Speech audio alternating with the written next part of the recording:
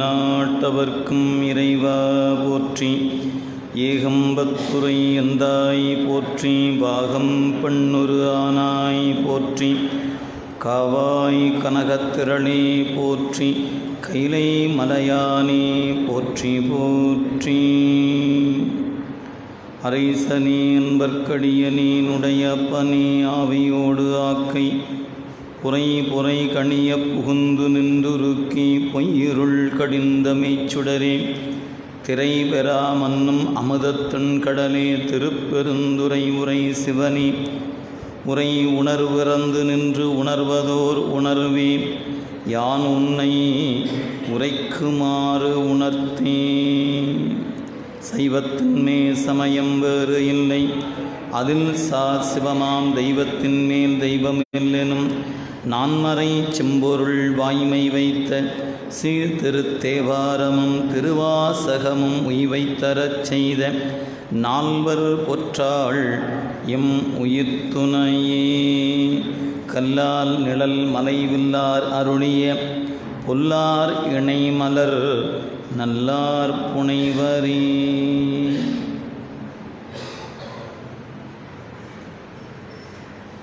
எல்லாம் அல்ல ஈர்த்தன்னை ஆட்கொண்ட எந்தை பெருமான் அருள் தரும் பன்னார் மொழி அம்மையுடனாகிய அருள்மிகு திரு நனாவுடை பெருமானுடைய திருவடி தாமரைகளை மனமொழி மெய்களாலே வணங்கி மகிழ்ந்து திருநீரும் ஐந்தெழுத்தும் கண்டிகையும் பொருளாக கொண்டிருக்கின்ற நாயன்மார்களுடைய திருவடி தாமரைகளை மனமொழி மெய்களாலே வணங்கி மகிழ்ந்து அடிநாயேனை இச்செந்நெறியில் ஆற்றுப்படுத்திய அருட்குருநாதருடைய திருவடியும் ஆசிரிய பெருமக்களுடைய திருவடிகளையும் இந்த இனிய நேரத்தில் மனமொழி மெய்களாலே வணங்கி மகிழ்ந்து எல்லாம் அல்ல இறைவனுடைய திருவருட்கருணையினாலே நம்முடைய ஆட்டையாம்பட்டி பகுதியில் இருக்கக்கூடிய அடியார் பெருமக்கள் ஒன்று கூடி செய்திருக்கின்ற இந்த அன்பு வழிபாடாகிய திருமுறையை சிந்திக்கக்கூடிய இந்த நிகழ்வை நடாத்தி கொண்டிருக்கிற தொண்டர் பெருமக்கள் ஆகிய உங்கள் அனைவருக்கும் அடியேனுடைய பணிவான வணக்கங்களை உங்களுடைய திருவடிகளுக்கு உரித்தாக்கி மனமொழி மெய்களாலே வணங்கி மகிழ்ந்து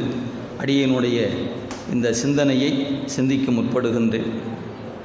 இல்லாமல்ல இறைவனுடைய கருணையினாலே நம்முடைய ஆட்டையாம்பட்டி பகுதியிலே உங்களோடு தொடர்பு கொள்ளக்கூடிய வாய்ப்பை திருவருளும் குருவருளும் நல்கி இருக்கிறது.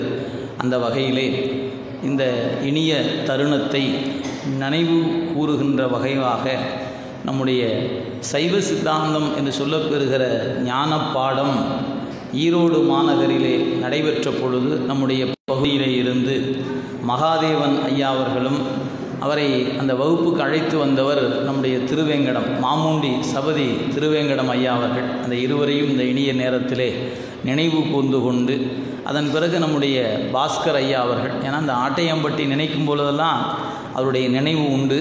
அவரின் இந்த பகுதியில் எப்படியாவது சைவம் தழைப்பதற்கு பெரும்பணி செய்ய வேண்டும் என்று கருதினார்கள். தன்னால் இயன்ற பணியினை அவர்கள் செய்து வந்த நிலையிலே இறைவனுடைய திருவடி அடைகின்ற பேறு பெற்ற நிலையில் அவருடைய திருவடிகளையும் இந்த இனிய நேரத்திலே மனமொழி மெய்களாலே வணங்கி மகிழ்ந்து பல்வேறு தலங்களில் இருந்து இங்கு வருகின்றிருக்கின்ற தொண்டர் பெருமக்கள் ஆகிய உங்கள் அனைவருக்கும் என்னுடைய பணிவான வணக்கத்தை இந்த தைத்திருநாள் வணக்கமாக உங்களுடைய திருவடிக்கு உரித்தாக்கி கொண்டு அன்பர் பெருமக்கள் இன்றைய நன்னாளில் திருவாசகத்திலே இருந்து ஒரு தொடரை சிந்திக்க வேண்டும் என்று பணித்திருக்கிறார்கள். கடையவனேனை கருணையினால் கலந்து ஆண்டு கொண்ட விடையவனே என்று நம்முடைய புலவர் பெருந்தகை அந்த பாடலை முழுமையாக பாடி இந்த நிகழ்வை தொடங்கி வைத்திருக்கின்றார்கள். எனவே மாணிக்கம் ஐயா அவருடைய திருவடிகளையும் நன்றியோடு வணங்கி கொண்டு இந்த பகுதி எங்கே அமையப்பட்டிருக்கிறது என்று சொன்னால் திருவாசகத்தில் 51 பதிகத்தில் 5வது பதிகமாக இருப்பது நீத்தல் விண்ணப்பம் என்று சொல்லப்பெறுகின்ற பகுதி. எனவே அந்த நீத்தல் விண்ணப்பமாகிய அந்த பகுதியில் இந்த தொடர் அமையப்பெற்றிருக்கிறது. அந்த நீத்தல் விண்ணப்பம் என்று அந்த சொல்லுக்கு என்ன பொருள் என்பதை சிந்தித்து கொண்டு அப்புறம் இந்த தலைப்புக்குரிய வண்ணமாக சிலவற்றை சிந்தித்து கொண்டு வந்தால் அது பொருத்தமாக இருக்கும். இந்த நீத்தல் விண்ணப்பம் என்று மாணிக்கவாசக பெருமான் இறைவனிடத்தில் விண்ணப்பம் செய்கிறார். அதில் என்ன விண்ணப்பம் என்று சொன்னால் அவருடைய வரலாற்றை காணுகின்ற பொழுது திருப்பெருந்துறை என்ற திருத்தலத்தில் அடியவர் கூட்டத்தோடு இருந்த நிலையில் ஒரு நாள் சோதி பிழம்பு ஏற்பட அந்த சோதி பிழம்பில் தொண்டர்களெல்லாம் சென்று புகுந்தார்கள். இவரும் புகுவதற்காக சென்றார். அங்கே வந்த அந்த பெருமான் நில் என்று சொன்னது மட்டுமல்ல, இரு என்று சொல்லிவிட்டு கோலமார் பொதுவினில் வருக என்று பணித்து விட்டார். எனவே இரு என்ற சொல்லிய சொல்லும் கோலமார் பொதுவினில் வருக என்று இறைவன் அழைத்ததும் தான் நமக்கு இந்த நூல் கிடைப்பதற்கு காரணம். எனவே அந்த இரு என்று ஏன் சொன்னார்? தில்லைக்கு வா என்று அழைத்தார். அந்த நிலையில்தான் தன் உடன் இருந்த மாணாக்கர்களெல்லாம் அந்த சோதி பிழம்பிலே கலந்து ஒன்றுபட்ட நிலையில் இறைவன் தன்னை மட்டும் இருத்தி விட்டானே என்ற ஏக்கத்தில் பாடியதுதான் நீத்தல் விண்ணப்பம். ஏன்னா மற்றவரையெல்லாம் தன்னோடு அழைத்து கொண்டு அடியவனை இங்கே விட்டு விட்டாரே, நீத்து விட்டார், என்னை மட்டும் விட்டுவிட்டு மற்ற தொண்டர்களையெல்லாம் தன்னுடைய திருவழியிலே இறைவன் கூட்டி வைத்து கொண்ட காரணத்தினாலே இந்த பகுதிக்கு நீத்தல் விண்ணப்பம் என்று பெயர். நீத்தல் என்று சொல்லும் பொழுது விட்டு விடுதல் என்று பொருள். எதை விட்டு விடுதல் அப்படின்னு சொன்னால் பலவற்றை விட்டு விடலாம். நம்முடைய குருஞான சம்பந்தர் என்கின்ற ஒரு ஞானாசிரியர் சொல்லுகிறார், நீதியிலா மன்னர் ஆட்சியமும் நெற்றியிலே பூதியில்லா செய்தவமும் கற்பிலரும் சுத்த விழல். அவர் சொல்லக்கூடிய அந்த பாட்டில் சொல்கிறார், நீதியில்லா மன்னர் ஆட்சியமும் நெற்றியிலே பூதியில்லா செய்தவமும் பூரணமாம் சோதி கடல் அறியா ஆசானும் கற்பிலரும் சுத்த விழல். எனவே நீத்துவிடு. அவருக்கு ஒரு குருநாதன் இறைவனிடத்தில் வேண்டுகிறார், நீதி நெறியிலே நின்று ஆட்சி நடைபெற வேண்டும். ஒரு மன்னன் நீதி தவறி ஆட்சி நடத்துவான் என்று சொன்னால் அந்த ஆட்சி நீடிக்கக்கூடாது என்கிறார் ஒரு ஞானி. இறைவன்கிட்ட வேண்டுகிறார், நீதியில்லா மன்னர் ஆட்சியமும். எனவே நீதி இல்லாதிருக்கக்கூடிய மன்னனுடைய ஆட்சி நிலை பெறக்கூடாது, அந்த ஆட்சி நீத்து விட வேண்டும். நீத்து விடுதல் அப்படின்னா அந்த ஆட்சி நிலைக்கக்கூடாது என்று விண்ணப்பிக்கிறார். இரண்டாவதாக சொல்லுகிறார், தவம் செய்பவர்கள் யாராக இருந்தாலும் திருநீறு அணிந்து தவம் செய்ய வேண்டும். அப்படி திருநீர் இல்லாத தவமும் பயன் தராது. எனவே அப்படிப்பட்ட தவம் அல்ல. எனவே நீ அதை சொல்ல பூதியிலா, பூதி என்ற சொல்லுக்கு திருநீறு என்று பெயர். பூதியிலா செய் தவமும் சுத்த விழல், ஒன்றுத்துக்கும் ஆகாதுங்கிறார். அப்போ தவம் செய்பவர்கள் அனைவருமே திருநீறு அணிந்துதான் தவம் செய்திருக்கிறார்கள் என்பதை நாம் நினைவில் கொள்ள வேண்டும்.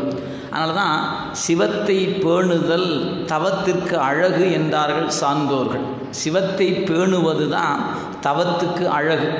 எனவே நீரு இல்லா நெற்றி பால் என்றார் அவ்வை பிராட்டியார். எனவே திருநீறு என்பது நமக்கு சைவ நெறியில் ஒரு மிகச்சிறந்த சாதனம். இறைவன் அணிந்திருக்கின்ற அணிகலனில் ஒன்று திருநீர். எனவே திருநீறு நம்முடைய சைவ நெறியில் மிகச்சிறந்த இடத்தை பெற்றிருக்கக்கூடிய பொருள். அந்த இறைவனே விரும்பி பூசுவது அந்த திருநீறு என்பதனால் அந்த திருநீற்றை திருஞான சம்பந்த பெருமான் செந்துவர் வாய் உமை பங்கன் திரு ஆலவாயான் திருநீரே, அது வெறும் திருநீர் அல்ல, ஆலவாயான் திருநீரு என்று ஞானசம்பந்த பெருந்தகை போற்றுகிறார். அதுவே திருமூல நாயனார் குறிப்பிடும்போது கங்காலன் பூசும் கவச திருநீரும்பர். கங்காலன் பூசுகின்ற கவச திருநீரு. ஏன் அது கவசம்? நம்மை எல்லாம் பாதுகாக்கின்ற ஆற்றல் அந்த திருநீற்றுக்கு உண்டு. அதனால் வடமொழியில் ரச்சை என்று சொல்வார்கள். ஏன்னா பாதுகாப்பது.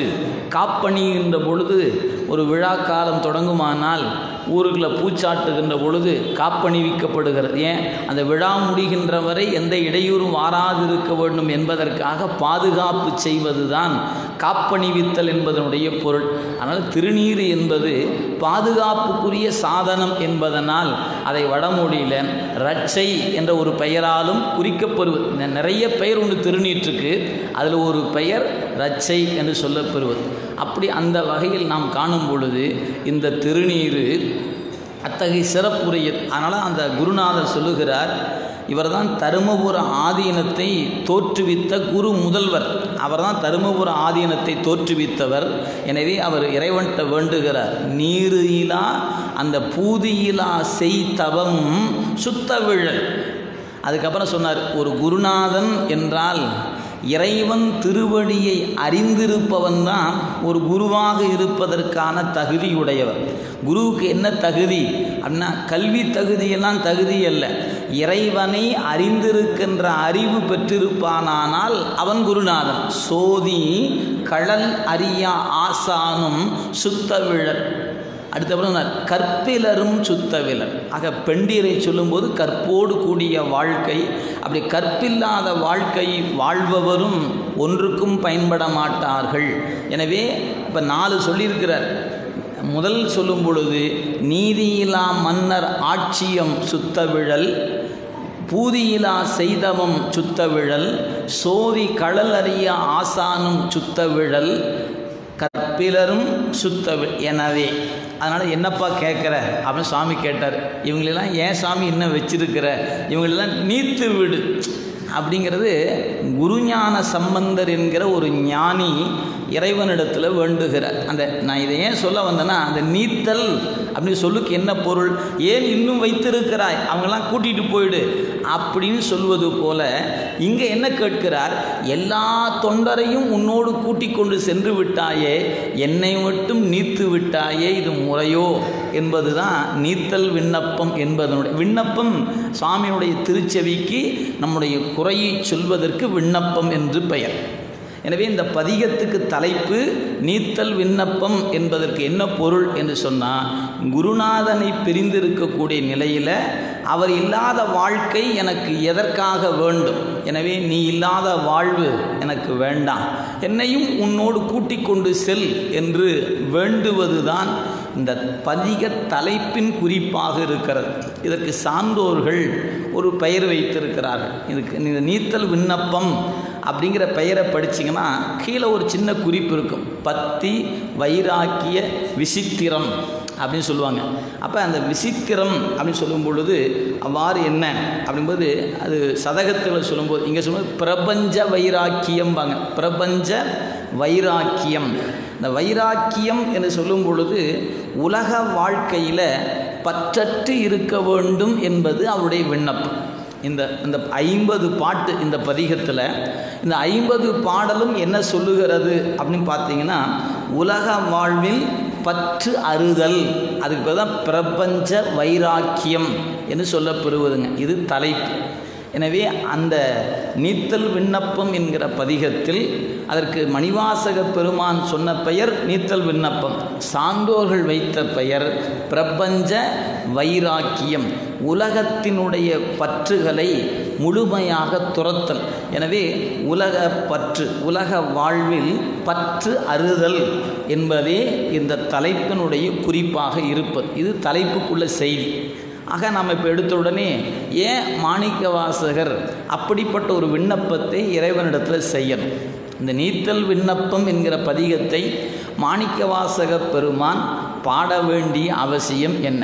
நீங்கள் பல காலம் திருவாசகத்தை நிரம்ப படித்து கொண்டிருப்பவங்கள், மாதந்தோறும் முற்றோதுதல், சிறப்பு முற்றோதுதல் என்று பல காலம் படிக்கக்கூடிய தொண்டர்கள் பலரும் இங்கே இருக்கக்கூடும். இந்த தலைப்பை நாம் உள்வாங்கி கொள்ள வேண்டும் என்றால் இந்த வரலாற்று பகுதியை கொஞ்சம் நினைவுபடுத்தி கொண்டால் இந்த தலைப்புக்குள்ளே போவது பொருத்தமாக இருக்கும். இப்படி மாணிக்கவாசக பெருமான் வேண்ட வேண்டிய அவசியம் என்ன? நாமெல்லாம் இறைவன்கிட்ட என்ன கேட்குறோம்? கடவுளே, என்ன இன்னும் கொஞ்சம் நாளைக்கு இந்த மண்ணில் நல்லா வச்சிருயா, இருக்கிற காலத்தில் நோய் நொடி இல்லாமல், கடன் இல்லாமல், கொஞ்சம் நிம்மதியாக வாழ்கிற வாழ்க்கையை கொடு. அப்படி கொடுக்குறத ஆயுளை நீட்டிக்கிட்டே போகணும்னு ஆசைப்படுறோம். அவர் எனக்கு இந்த வாழ்க்கை வேண்டாம், என்னை கூட்டிகிட்டு போன்னு கேட்குறார். நாம் போய் இறைவன்கிட்ட விண்ணப்பம் செய்வது என்னன்னு கேட்டால், எதையாவது செய்து, ஒரு வழிபாடு செய்து, வேள்வி செய்து ஆயுளை நீட்டித்து கொள்ள முடியுமா? அதை நீட்டிப்பதற்கு ஏதாவது வழி இருந்தால் எத்தனை லட்சம் செலவானாலும் பரவாயில்ல, செஞ்சிடலாங்க. எப்படியாவது நல்லா இருக்கணும், இன்னும் கொஞ்ச கொஞ்ச நாளைக்கு இருக்கணும். இந்த கொஞ்ச நாள் இருக்கணும்னு யார் ஆசைப்படுகிறா? எல்லோருக்குமே இருக்கிறது. 80+ அப்படி போட்டாலும் அவருக்கும் அந்த ஆசை தான் இருக்குது. 90+ போட்டிங்கனாலும் அவரும் இன்னும் கொஞ்ச நாள் இருக்குன்னு நினைப்பார். 100 வயது வாழ்ந்தால் கூட வாழ்ந்துட்டையா போதும், சாமி என்னை கூட்டிகிட்டு போனால் போதுங்கிற விருப்பம் வருதான்னு கேட்டால் வரல. அவர் கூட என்ன நினைக்கிறாரு? இன்னும் கொஞ்ச நாளைக்கு இருந்துட்டா பரவாயில்ல. இப்போ நாமெல்லாம் இருக்குன்னு கடவுள்கிட்ட போய் மன்றாடி கொண்டு இருந்தால், மன்றில் ஆடுகிற பெருமான்கிட்ட போய் நீத்து விடுன்னு போய் கேட்குறாரு அந்த மாணிக்க வாசக பெருமான். அப்படி ஏன் போய் கேட்கணும்? அப்படி கேட்க வேண்டிய அவசியம் என்ன? இதுதான் நம்ம இந்த செய்தியை உள்வாங்கி கொள்ள வேண்டும் என்றால் அவருடைய வரலாற்றை கொஞ்சம் அப்படியே நிறைய சொல்ல வேண்டியதில்லை, சில இடங்களை மட்டும் தொட்டு காட்டணும். அப்படி தான் அவங்க புதிதாக வந்திருப்பவர்களுக்கு அது புரிந்து கொள்ள முடியும். திருவாசகரை தொடர்ந்து படிச்சுட்டு இருக்கிறவங்களுக்கு ஒன்றும் வரலாறு சொல்ல வேண்டியதில்லை, உங்களுக்கு தெரிந்த ஒன்று தான். எனவே அந்த வரலாற்று பகுதியில் சில இடங்களை அப்படியே தொட்டு காட்டி கொண்டு வந்தோம்னா இந்த தலைப்புக்குள்ளே போவதற்கு பொருத்தமாக இருக்கும். அந்த வகையில் நம்முடைய பாண்டி நாடு என்று சொல்லக்கூடிய நாடு, பாண்டி நாட்டுக்கு தான் தமிழ்நாடுனே பேர். நாமெல்லாம் நினைத்து கொண்டு இருக்கிறோம் அரசியல் களத்தில் நின்று ஒரு குறிப்பிட்ட காலத்தில் இந்த மதராஸ் மாகாணம் தமிழ்நாடு என்ற பெயர் பெற்றது. சட்டசபையில் தீர்மானம் நிறைவேற்றப்பட்டு கெஜெட் என்று சொல்லக்கூடிய அரசிதழ் வெளியிடப்பட்டது இந்த ஆண்டில் என்பது தமிழக வரலாற்றை படிக்கிற எல்லோருக்கும் தெரியும். அந்த தமிழ்நாடு என்கிற சொல்லு நாம் நினச்சி கொண்டு இருக்கிறோம் ஒரு அரசியல் களத்தில் முதல் சொல்லப்பட்டது. பேரறிஞர் அண்ணா காலத்தில் ஆட்சி பொறுப்பேற்ற பொழுது தமிழ்நாடு என்று இந்த மதராஸ் மாகாணம் அறிவிக்கப்பட்டது என்பது வயதானவங்களுக்கு தெரியும். ஆனால் அவர்களெல்லாம் இந்த பகுதியை தமிழ்நாடு என்று சொல்வதற்கு முன் நம்முடைய மணிவாசக பெருமானும் சேக்கிழார் பெருமானும் தான் தமிழ்நாடு என்ற சொல்ல முதல்ல கையாண்டவர்கள். மணிவாசக பெருமான் தன்னார் தமிழடிக்கும் தன் பாண்டி நாட்டானை தன்னார் தமிழ் தருகின்ற குளிர்ச்சி பொருந்திய நாடு அப்படின்னு சொன்னார். அப்படி மணிவாசக பெருமான் அப்படி தொட்டு காட்டியதை சேக்கிழார் பெருமான் தான் திருமறைக்காடு என்கிற தலத்தில் நாவுக்கரசு பெருமானை சந்தித்து விடைபெறுகிற இடத்துல அந்த இடத்துல சேக்கிழார் பெருமான் பதிவு செய்கிறார். தமிழ்நாட்டுக்கு போனார் ஞான தலைவர்.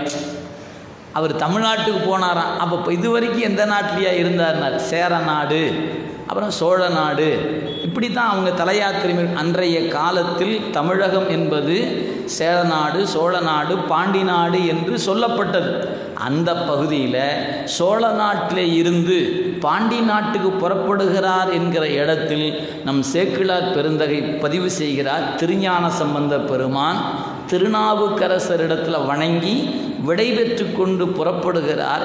எங்கு செல்கிறார் என்றால் தமிழ்நாட்டுக்கு சென்றார் ஞான தலைவர் அப்படின்னு தமிழ்நாடு என்கிற சொல்ல முதல்ல நமக்கு சொன்னவர் தெய்வ சேக்கிழார் பெருமான். அப்படிப்பட்ட சிறப்பு அவருடைய வாக்கில் தான் தமிழ்நாடு. அந்த தெய்வ தமிழ் என்று சொல்லக்கூடிய தெய்வ புலவர் சொன்ன சொல் இன்றைக்கி தமிழ்நாடு என்ற பெயர். சேரநாடு இன்றைக்கி கேரளமாக நின்றுகிறது. அந்த தொண்டை நாடு, நம்முடைய பாண்டி நாடு, இந்த பக்கம் சோழ நாடு, இவையெல்லாம் சேர்ந்து தமிழகம் என்ற பெயரில் பெற்றிருப்பதை பார்க்கிறோம். எனவே அந்த வகையில் தமிழ்நாடு என்று சொன்னால் பழைய காலத்தில் பாண்டி நாட்டை குறிக்கும். இன்றைக்கி தமிழ்நாடுனா எல்லா பகுதியும் குறிக்கக்கூடிய ஒன்று.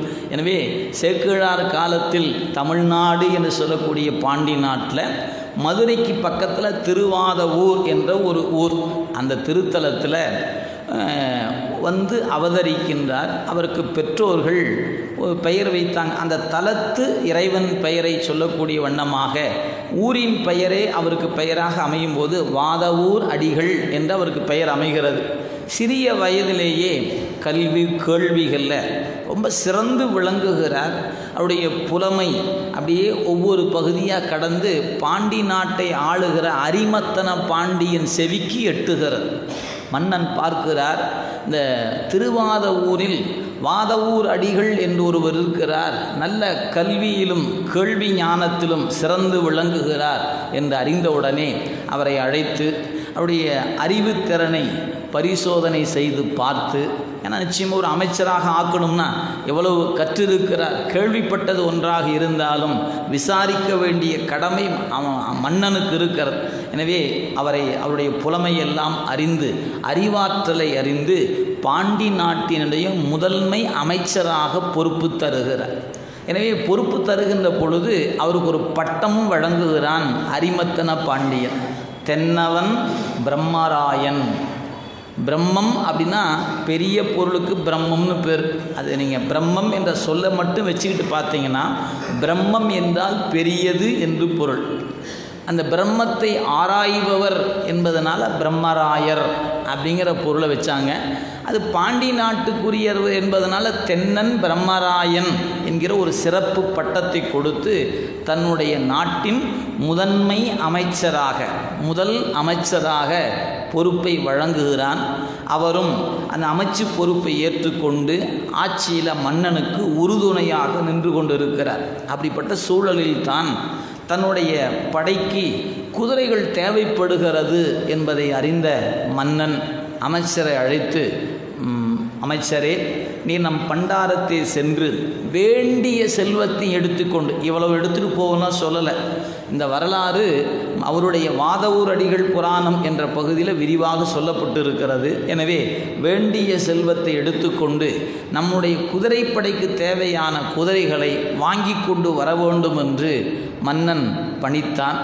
அமைச்சர் பெருந்தகையும் சொக்கநாத பெருமானை வணங்கி கொண்டு நேராக புறப்பட்டு செல்லுகிறார்.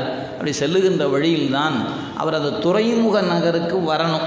அப்படி வருகிற வழியில் அந்த திருப்பெருந்துறை என்கிற திருத்தலம் அங்கே தான் வருகிறார். வரும்பொழுது அந்த ஆலயத்துக்கு வருகிறார். அப்போ இவருடைய வருகையை அறிந்த இறைவன் இவருக்கு முன்பாகவே, அவர் நாளை வருகிறார் என்று சொன்னால் முதல் நாளே தன்னுடைய சீடர்களோடு, யார் அந்த சீடர்கள்? கைலாயத்தில் ஏற்கனவே தன்னோடு இருக்கக்கூடிய அந்த அருள் பெற்றிருக்கக்கூடியவர்களை எல்லாம் சீடர்களாக ஆக்கி கொண்டு ஒரு குருந்த மரத்தின் கீழே, அப்படி நாம் சொல்ல முடியல, கோயிலுக்கு போனால் பார்ப்போம் ஆலமர் செல்வர், அதாவது இன்றைக்கி சொன்ன தட்சிணாமூர்த்தி, அந்த குருமூர்த்தியாக அமர்ந்து கொண்டு எல்லோரும் பாடம் கேட்டுக்கொண்டு இருக்கிறார். அமைச்சர் பெருந்தகை அப்படியே கோயிலுக்குள்ளே வரார்.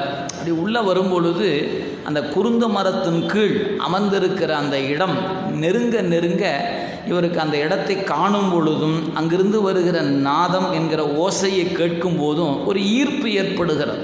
அப்படியே தன்னை அறியாது பக்கத்தில் போகிறார். அந்த கூட்டத்தை பார்க்கிறார். அப்படியே ஒருவாறு வணங்கி கண்ணீர் மல்க நின்று கொண்டிருக்கிறார். எப்படி வந்தார், ஏன் நிற்கிறார் என்றே அவரால் சொல்ல முடியல. அதுக்கப்புறம் நேராக போனார். அந்த குருநாதன் திருவடிப்பு விழுந்தார். சுவாமி, அடியேனையும் ஆட்கொள்ள வேண்டும் என்று அருள் செய்தார், விண்ணப்பம் செய்தார். பெருமான் பார்த்தார், இவர் ஒருத்தரை பிடிக்கிறது தான் அங்கே உட்கார்ந்துருக்கிறார். அதனால் அவர் என்ன பண்ணார், தன் திருவடியை தூக்கி தலைமையில வைத்து ஒரு உபதேசம் செய்கிறார். இதெல்லாம் நீங்கள் திருவாசகம் படிக்கும்போதே பார்க்கலாம்.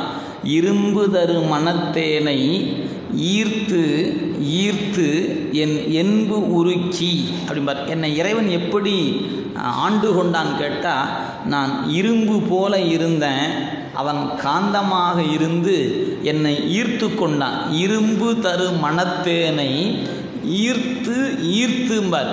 இது அவருடைய திருவாக்கு. அப்படியே போய் கீழே விழுந்தார். திருவடி தூக்கி தலைமையில வச்சார். இணையார் திருவடி என் தலைமேல் வைத்தலுமே. இந்த குருநாதன் தூக்கி தலைமையில திருவடியை வச்சார். வச்சோன்னே என்னைய ஆச்சினார். இதுகாரும் அவருக்கு எது பாசமாக இருந்ததோ அந்த பாசம் நீங்கியது. நாம் நினைக்கிற பாசம் அல்ல. நாம் நினைக்கிற பாசம்னா அப்பா அம்மா மனைவி குழந்தை இது போன்ற பாசம். இந்த பாசம்லாம் இங்கே சொல்லப்படலை.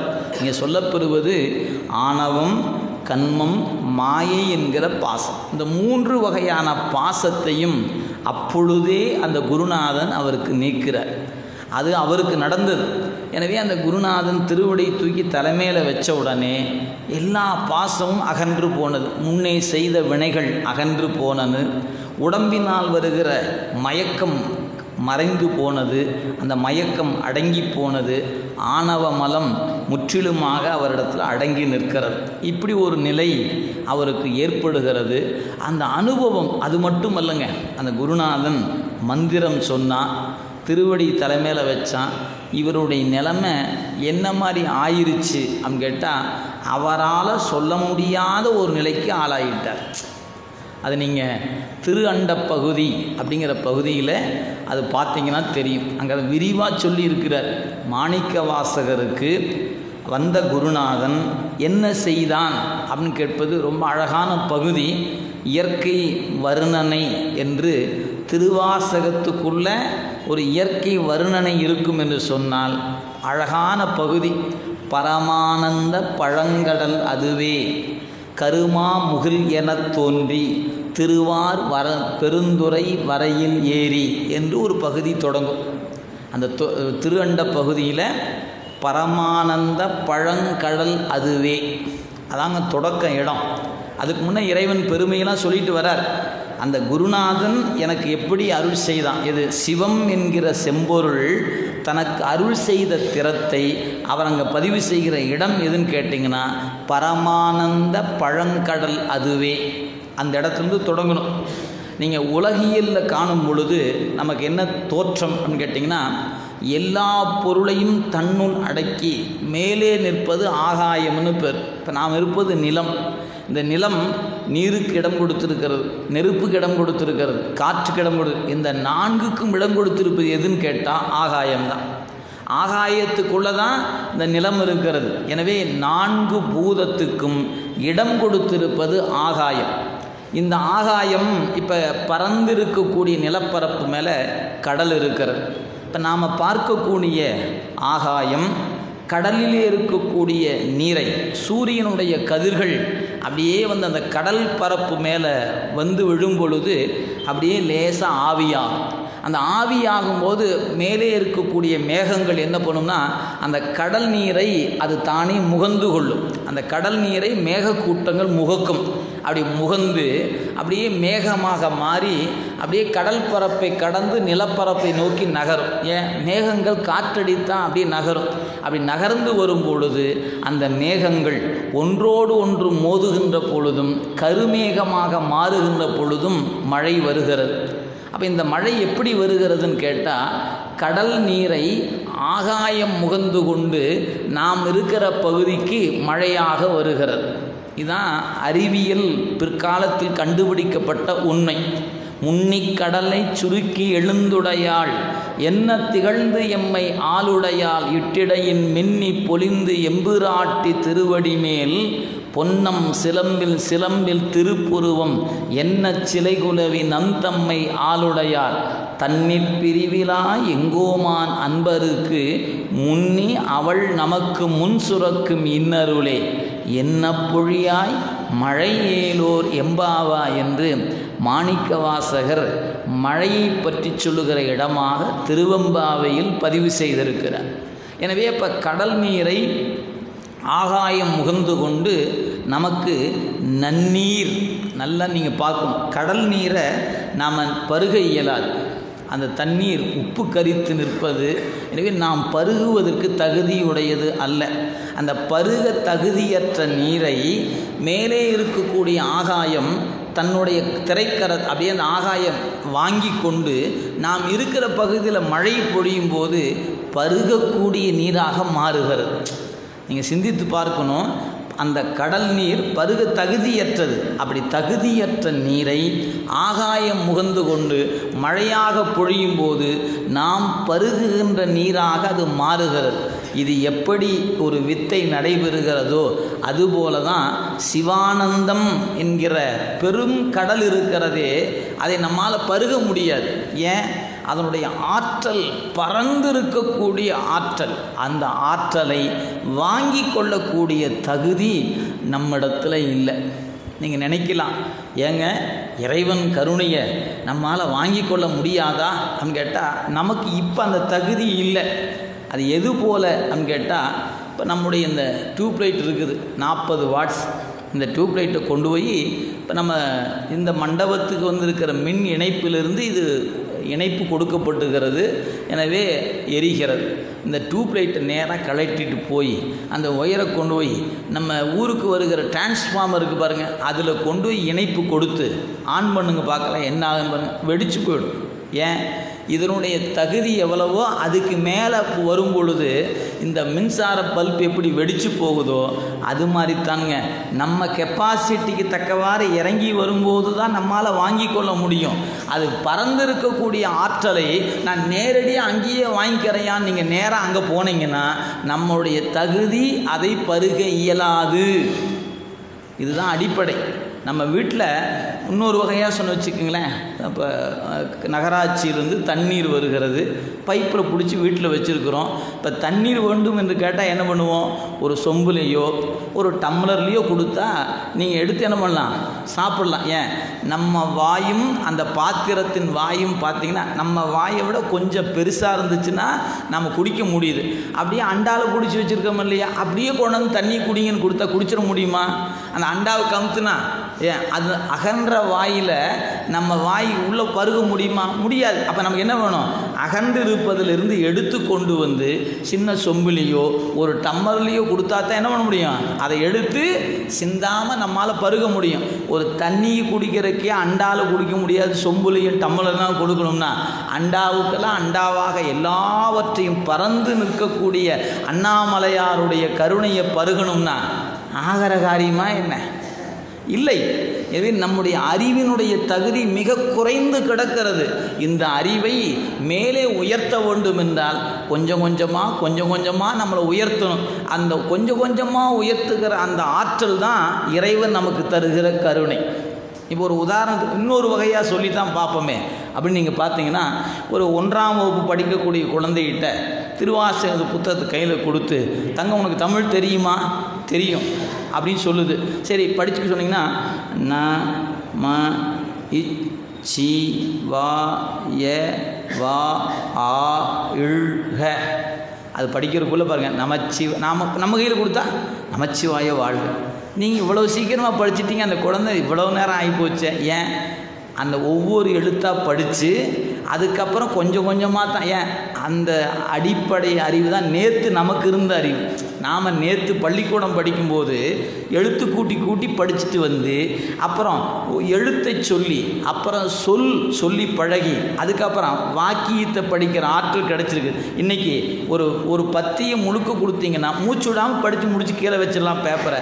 ஆனால் நேற்று படிக்கிற அறிவு இல்லாமல் தானே இருந்தோம். இதுதாங்க நம்ம அறிவு. அப்போ அந்த குழந்தையின் அறிவு போல தான் நம் அறிவு இருப்பதனால அந்த இறைவன் அருளை நாம் முழுமையாக நேராக பருகிற தகுதி நமக்கு இல்லை. அப்போ என்ன பண்ண, நம் தகுதியை வளர்த்து வளர்த்து வளர்த்து வளர்த்து பெருமான் என்ன பண்ணுகிறான், அவன் கருணைக்கு உரியவனாக நம்மை ஆளாக்குகிறான். எப்போ நீங்கள் ஆளாகிறீர்களோ அந்த கருணையை நீங்கள் நேராக பருகலாம். அப்போ அந்த உண்மையை மாணிக்கவாசகர் சொல்லுகிறார். இப்போ கடல் நீர் பருக இயலாதது அதை வானம் முகந்து கொண்டு மழையாக பொழிந்து பருகுவதற்கு தகுதியுடையதாக ஆக்குவது போலவே இங்கே ஒரு நடக்குது. எது, இந்த பரமானந்தம். அந்த சொல் பாருங்க, ஆனந்தம். இந்த ஆனந்தம் என்ற சொல்லுக்கு எதிர்ச்சொல் கிடையாது.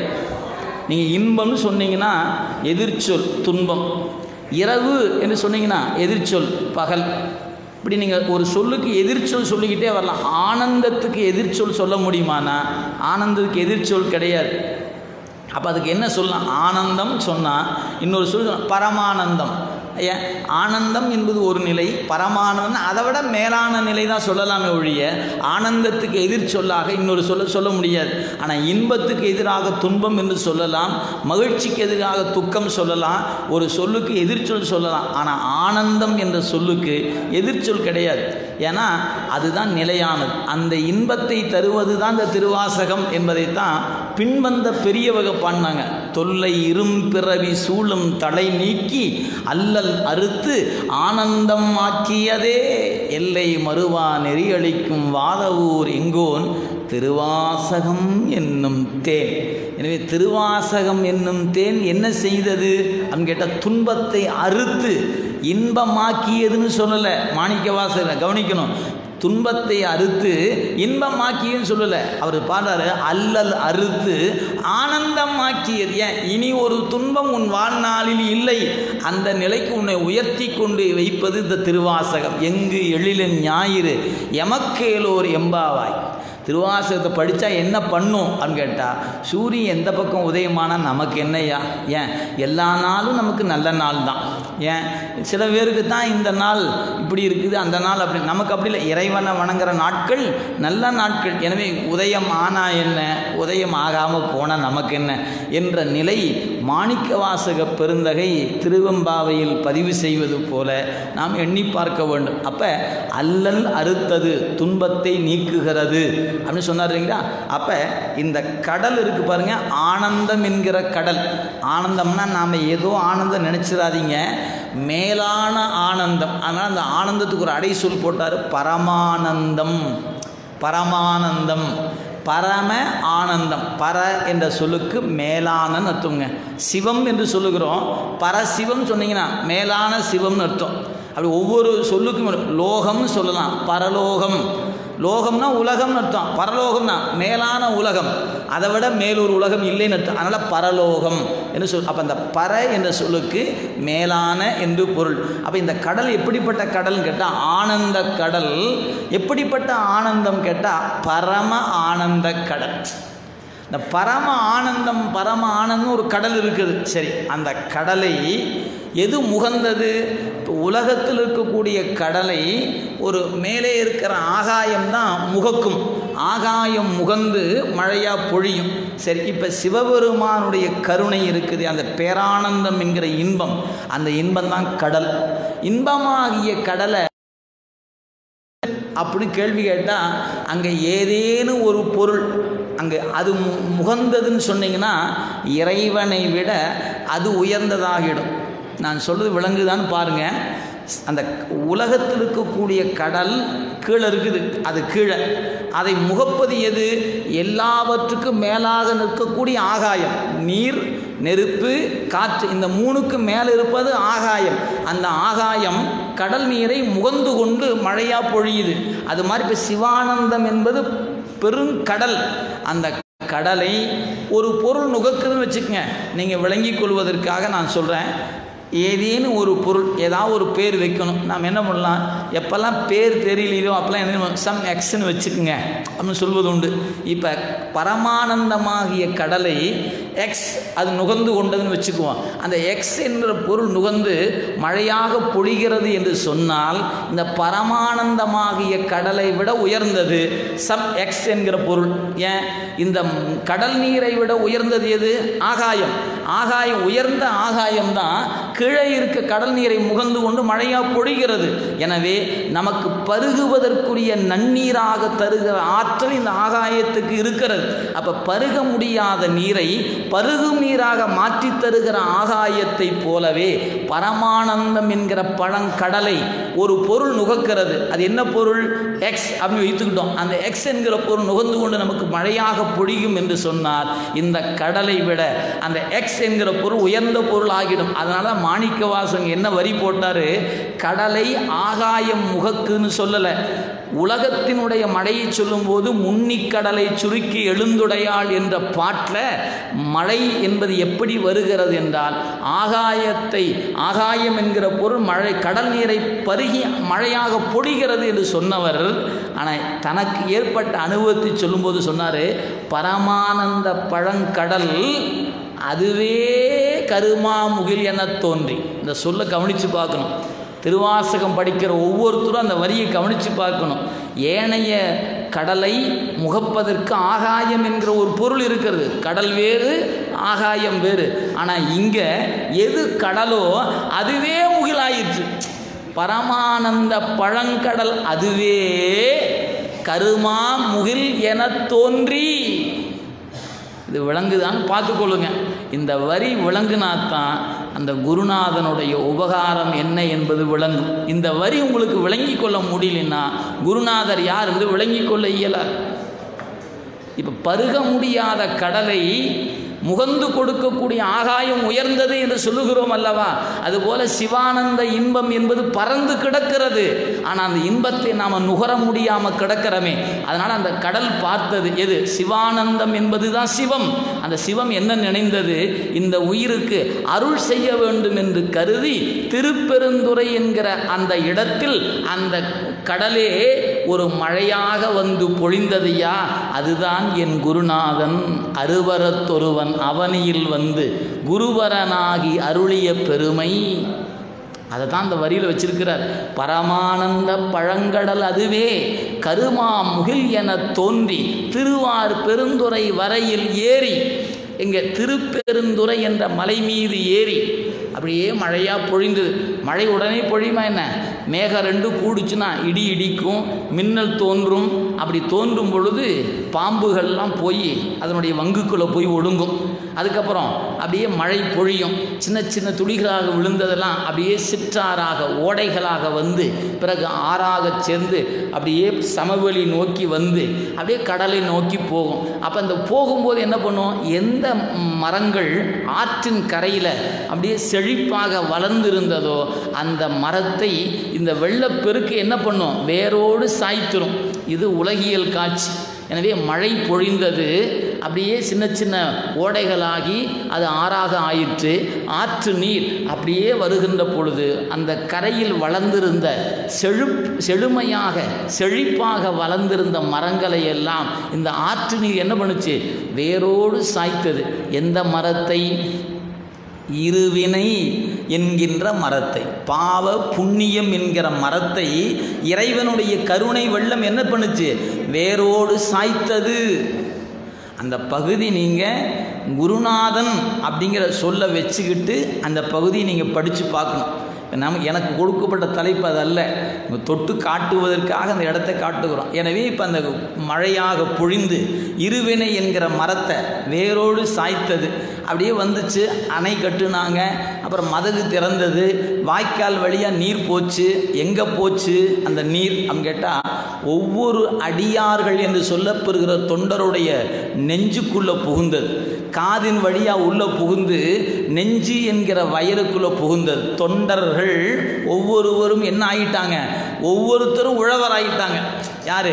இங்கே நெஞ்சுக்குள்ள கருணை வெள்ளம். ஏன்? இறைவன் கருணை வாராத வரைக்கும் இந்த நெஞ்சு மேட்டு நிலம் போல கிடந்தது. அந்த குருநாதன் உபதேசம் காதுக்குள்ளே போச்சு. இதுக்குள்ளே புகுந்த உடனே இந்த வறண்டு போன நிலம், மேட்டு நிலம் என்னாச்சு? தரிசு நிலமாக கிடந்த நிலம் இப்பொழுது நீர் பாய்ந்தது. கல்லை தூக்கி எறிஞ்சோம், வயலை செம்மைப்படுத்தினோம், அப்படியே தண்ணீர் வந்ததுனால, அருமையான பயிரை செய்ததுனால ஒவ்வொரு அடியார்களும் இறைவனுடைய கருணை மழையை பெற்று வீட்டின்பத்தை பெறுவதற்காக, அந்த வீட்டின்பத்துக்கு என்ன பெயர் அப்படின்னு கேட்டால் போகம் என்று பெயர். நீங்கள் ஒவ்வொரு உயிரும் பெற வேண்டியது சிவானந்தமாகிய போகத்தை நுகரணும். அந்த போகத்தினுடைய சொல்லைத்தாங்க நாம் வயலில் அறுவடை செய்யும்போது 1 போகம் விளைந்தது, 2 போகம் விளைந்தது, 3 போகம் விளைந்ததுன்னு சொன்னால், அந்த போகம் என்பதற்கு என்ன பொருள் கேட்டால், உழவு தொழில் செய்து பயிர் வளர்ந்து களையை நீக்கி அறுவடை செய்து அந்த நெற்பயிரை கொண்டு வந்து களஞ்சியத்தில் கொண்டு வந்து சேர்த்து அதற்கு பிறகு உணவுக்கு தேவையானது எடுத்து பருகிறமே, அதற்கு பெயர் போகம் என்று பெயர். மெய்மையாம் உழவை செய்து விருப்பென்னும் வித்தை வித்தி பொய்மையாம் களையை வாங்கி புறையெனும் நீரை பாய்ச்சி தம்மையும் நோக்கி கண்டு தகவெனும் வேலியிட்டு செம்மையில் நிற்பராகில் சிவ கதி விளையும் அன்றே என்பது திருநாவுக்கரசர் வாக்கு. எனவே நாம் உழவு செய்யணும். ஒவ்வொருவரும் உழவு செய்தீங்கன்னா உங்கள் நெஞ்சம் என்கிற வயலில் எதையா விதைக்கிறது? இப்போ நெஞ்சுக்குள்ளே விதைக்கணுமே. நெஞ்சு தான் வயலாயிருச்சு.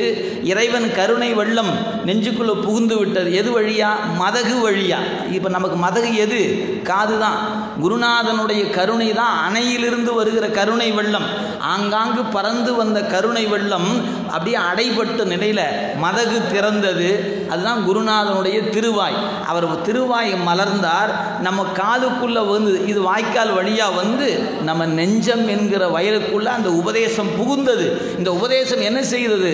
நம் நெஞ்சை பண்படுத்துகிறது. எனவே இப்போ நம்ம நெஞ்சை அதை அப்படியே பண்படுத்த இந்த நிலம் தரிசு நிலமாக இருந்தது, இப்பொழுது நன்செய் நிலமாக அப்படியே மிக அழகான நிலமாக பயிர் செய்யக்கூடிய நிலமாயிற்று. சரி, இந்த நிலத்தில் எதை விதைப்பது? மாணிக்கவாசகர் அன்பு என்கின்ற விதையை விதைத்து. தொண்டர் உழவர் ஆறத் தந்த அண்டத் தரும்பெரும் மேகன் வாழ்க என்று தொடங்குகிறார். அப்போ அந்த குருநாதன் வந்து செய்த நிலை என்னன்னு கேட்டால், இந்த தொண்டர் உழவர் ஆறத் தந்த அந்த தொண்டர்களை எல்லாம் உழவராக ஆக்கி அன்பெனும் வித்தை வித்தி. அப்போ அன்பை விதைச்சிங்கன்னா சிவபோகம் என்பது விளையும் என்று மாணிக்கவாசக பெருந்தகை மிக அழகாக அந்த பகுதியில் நமக்கு இப்படியே காட்டிக்கிட்டே வந்தாருங்க. ஒரு இடத்துல வந்து என்ன சொல்கிறாரு, என் உடம்பு முழுக்க அந்த குருநாதன் என்ன பண்ணிட்டான்னு கேட்டால், நான் ஒரு காலத்தில் ஏங்கி நின்று இருப்பேன். என்னென்னு அப்படியே அழுது அழுது பாடுகிற அடியார்களை காணும்போது இவங்கள மாதிரி என்னைக்கு நான் அழுது பாடப்போகிறேன். அவரே கேட்பாருங்க, பெருமானே உன்னை உணர்ந்து பாடணும், உருகி பாடணும். அப்படி உருகும்போது நெஞ்சம் நெக்கு உருகி பாடணும். அந்த வாய்ப்பை எனக்கு என்னைக்கு கொடுக்க போகிறாய் என்று பின்னே ஒரு பதிகத்தில் கேட்பார். உருகும் உள்ளத்தை கொடியேற்கு என்றோ கூடுவது, நீ என்னைக்கு சாமி எனக்கு கொடுக்க போகிற? ஏன் உன்னுடைய அருள் பெற்ற அடியார்கள் எல்லாம் கண்ணீர் மல்க நின்று அழுது அழுது அழுது அழுது உன்னை பாடுறாங்க. நான் எனக்கு அழுகையே வரமாட்டேங்கிறார். யார் சொல்லுவர்? யார் தெரியுங்களா? அழுதுகிட்டே இருக்கிற சொல்கிறார். அவரை போல அழுதவங்க யாருமே இல்லை.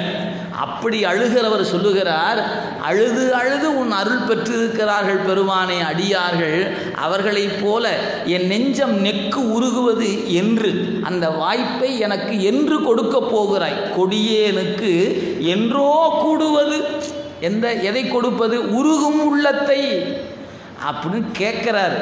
ஆனால் அவரே திரு அண்ட பகுதியில் என்ன பதிவு செய்கிறார் தெரியுங்களா?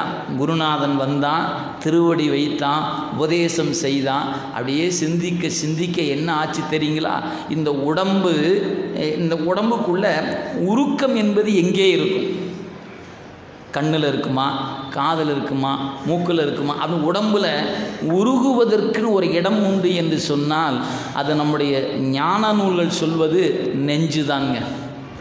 நெஞ்சத்தில் தான் உருக்கம் இருக்கணும். இங்கே உருக்கம் வந்துச்சுன்னா தான் கண்ணில் கண்ணீர் வரும். நெஞ்சம் உருகவில்லை என்றால் கண்ணில் கண்ணீர் மாறாது. அப்போ நம்முடைய என்சான் உடம்பில் நம்முடைய நெஞ்சு என்பது எவ்வளவு இருக்குது தெரியுங்களா? அவங்கவுங்க கையளவு, அவங்கவுங்க உள்ளங்கை. நீங்கள் எவ்வளோ பெரிய உடம்பு வச்சுருக்கிறீங்களோ உங்கள் உள்ளங்கை அளவு தான் உங்கள் நெஞ்சினுடைய இடம். இந்த நெஞ்சு உருகணும். இந்த நெஞ்சு உருகுனா தான் கண்ணில் கண்ணீர் வரும். நெஞ்சு உருகலைன்னா கண்ணில் கண்ணீர் வராது. நெஞ்சு எப்படியா உருகும்? நெஞ்சை உருக்குவது யார்? எங்கேயாவது போய் கொல்லன் பட்டறையில் கொடுத்து கொஞ்சம் காய்ச்சிப்பா அப்படின்னு காய்ச்சி உருக்கிடலாமான்னு கேட்டால் அப்படிலாம் காய்ச்சி உருக்க முடியாது. பிறகு எது உருக்கும்? குருநாதனுடைய உபதேசம்தான் உருக்கும். அந்த வித்தை அவன்கிட்டருந்து வரணும், நீங்கள் வேற எங்கேயும் பெற முடியாது. அப்போ நெஞ்சை உருக்குகின்ற வித்தை அவன்கிட்டருந்து வரணும். அந்த குருநாதன் சொல்லுகிற மந்திரம் இருக்குது பாருங்கள், உபதேசம். அந்த உபதேசம் தான் நம்ம நெஞ்சை உருக்குவது. அவருக்கு குருநாதன் உபதேசித்தான்.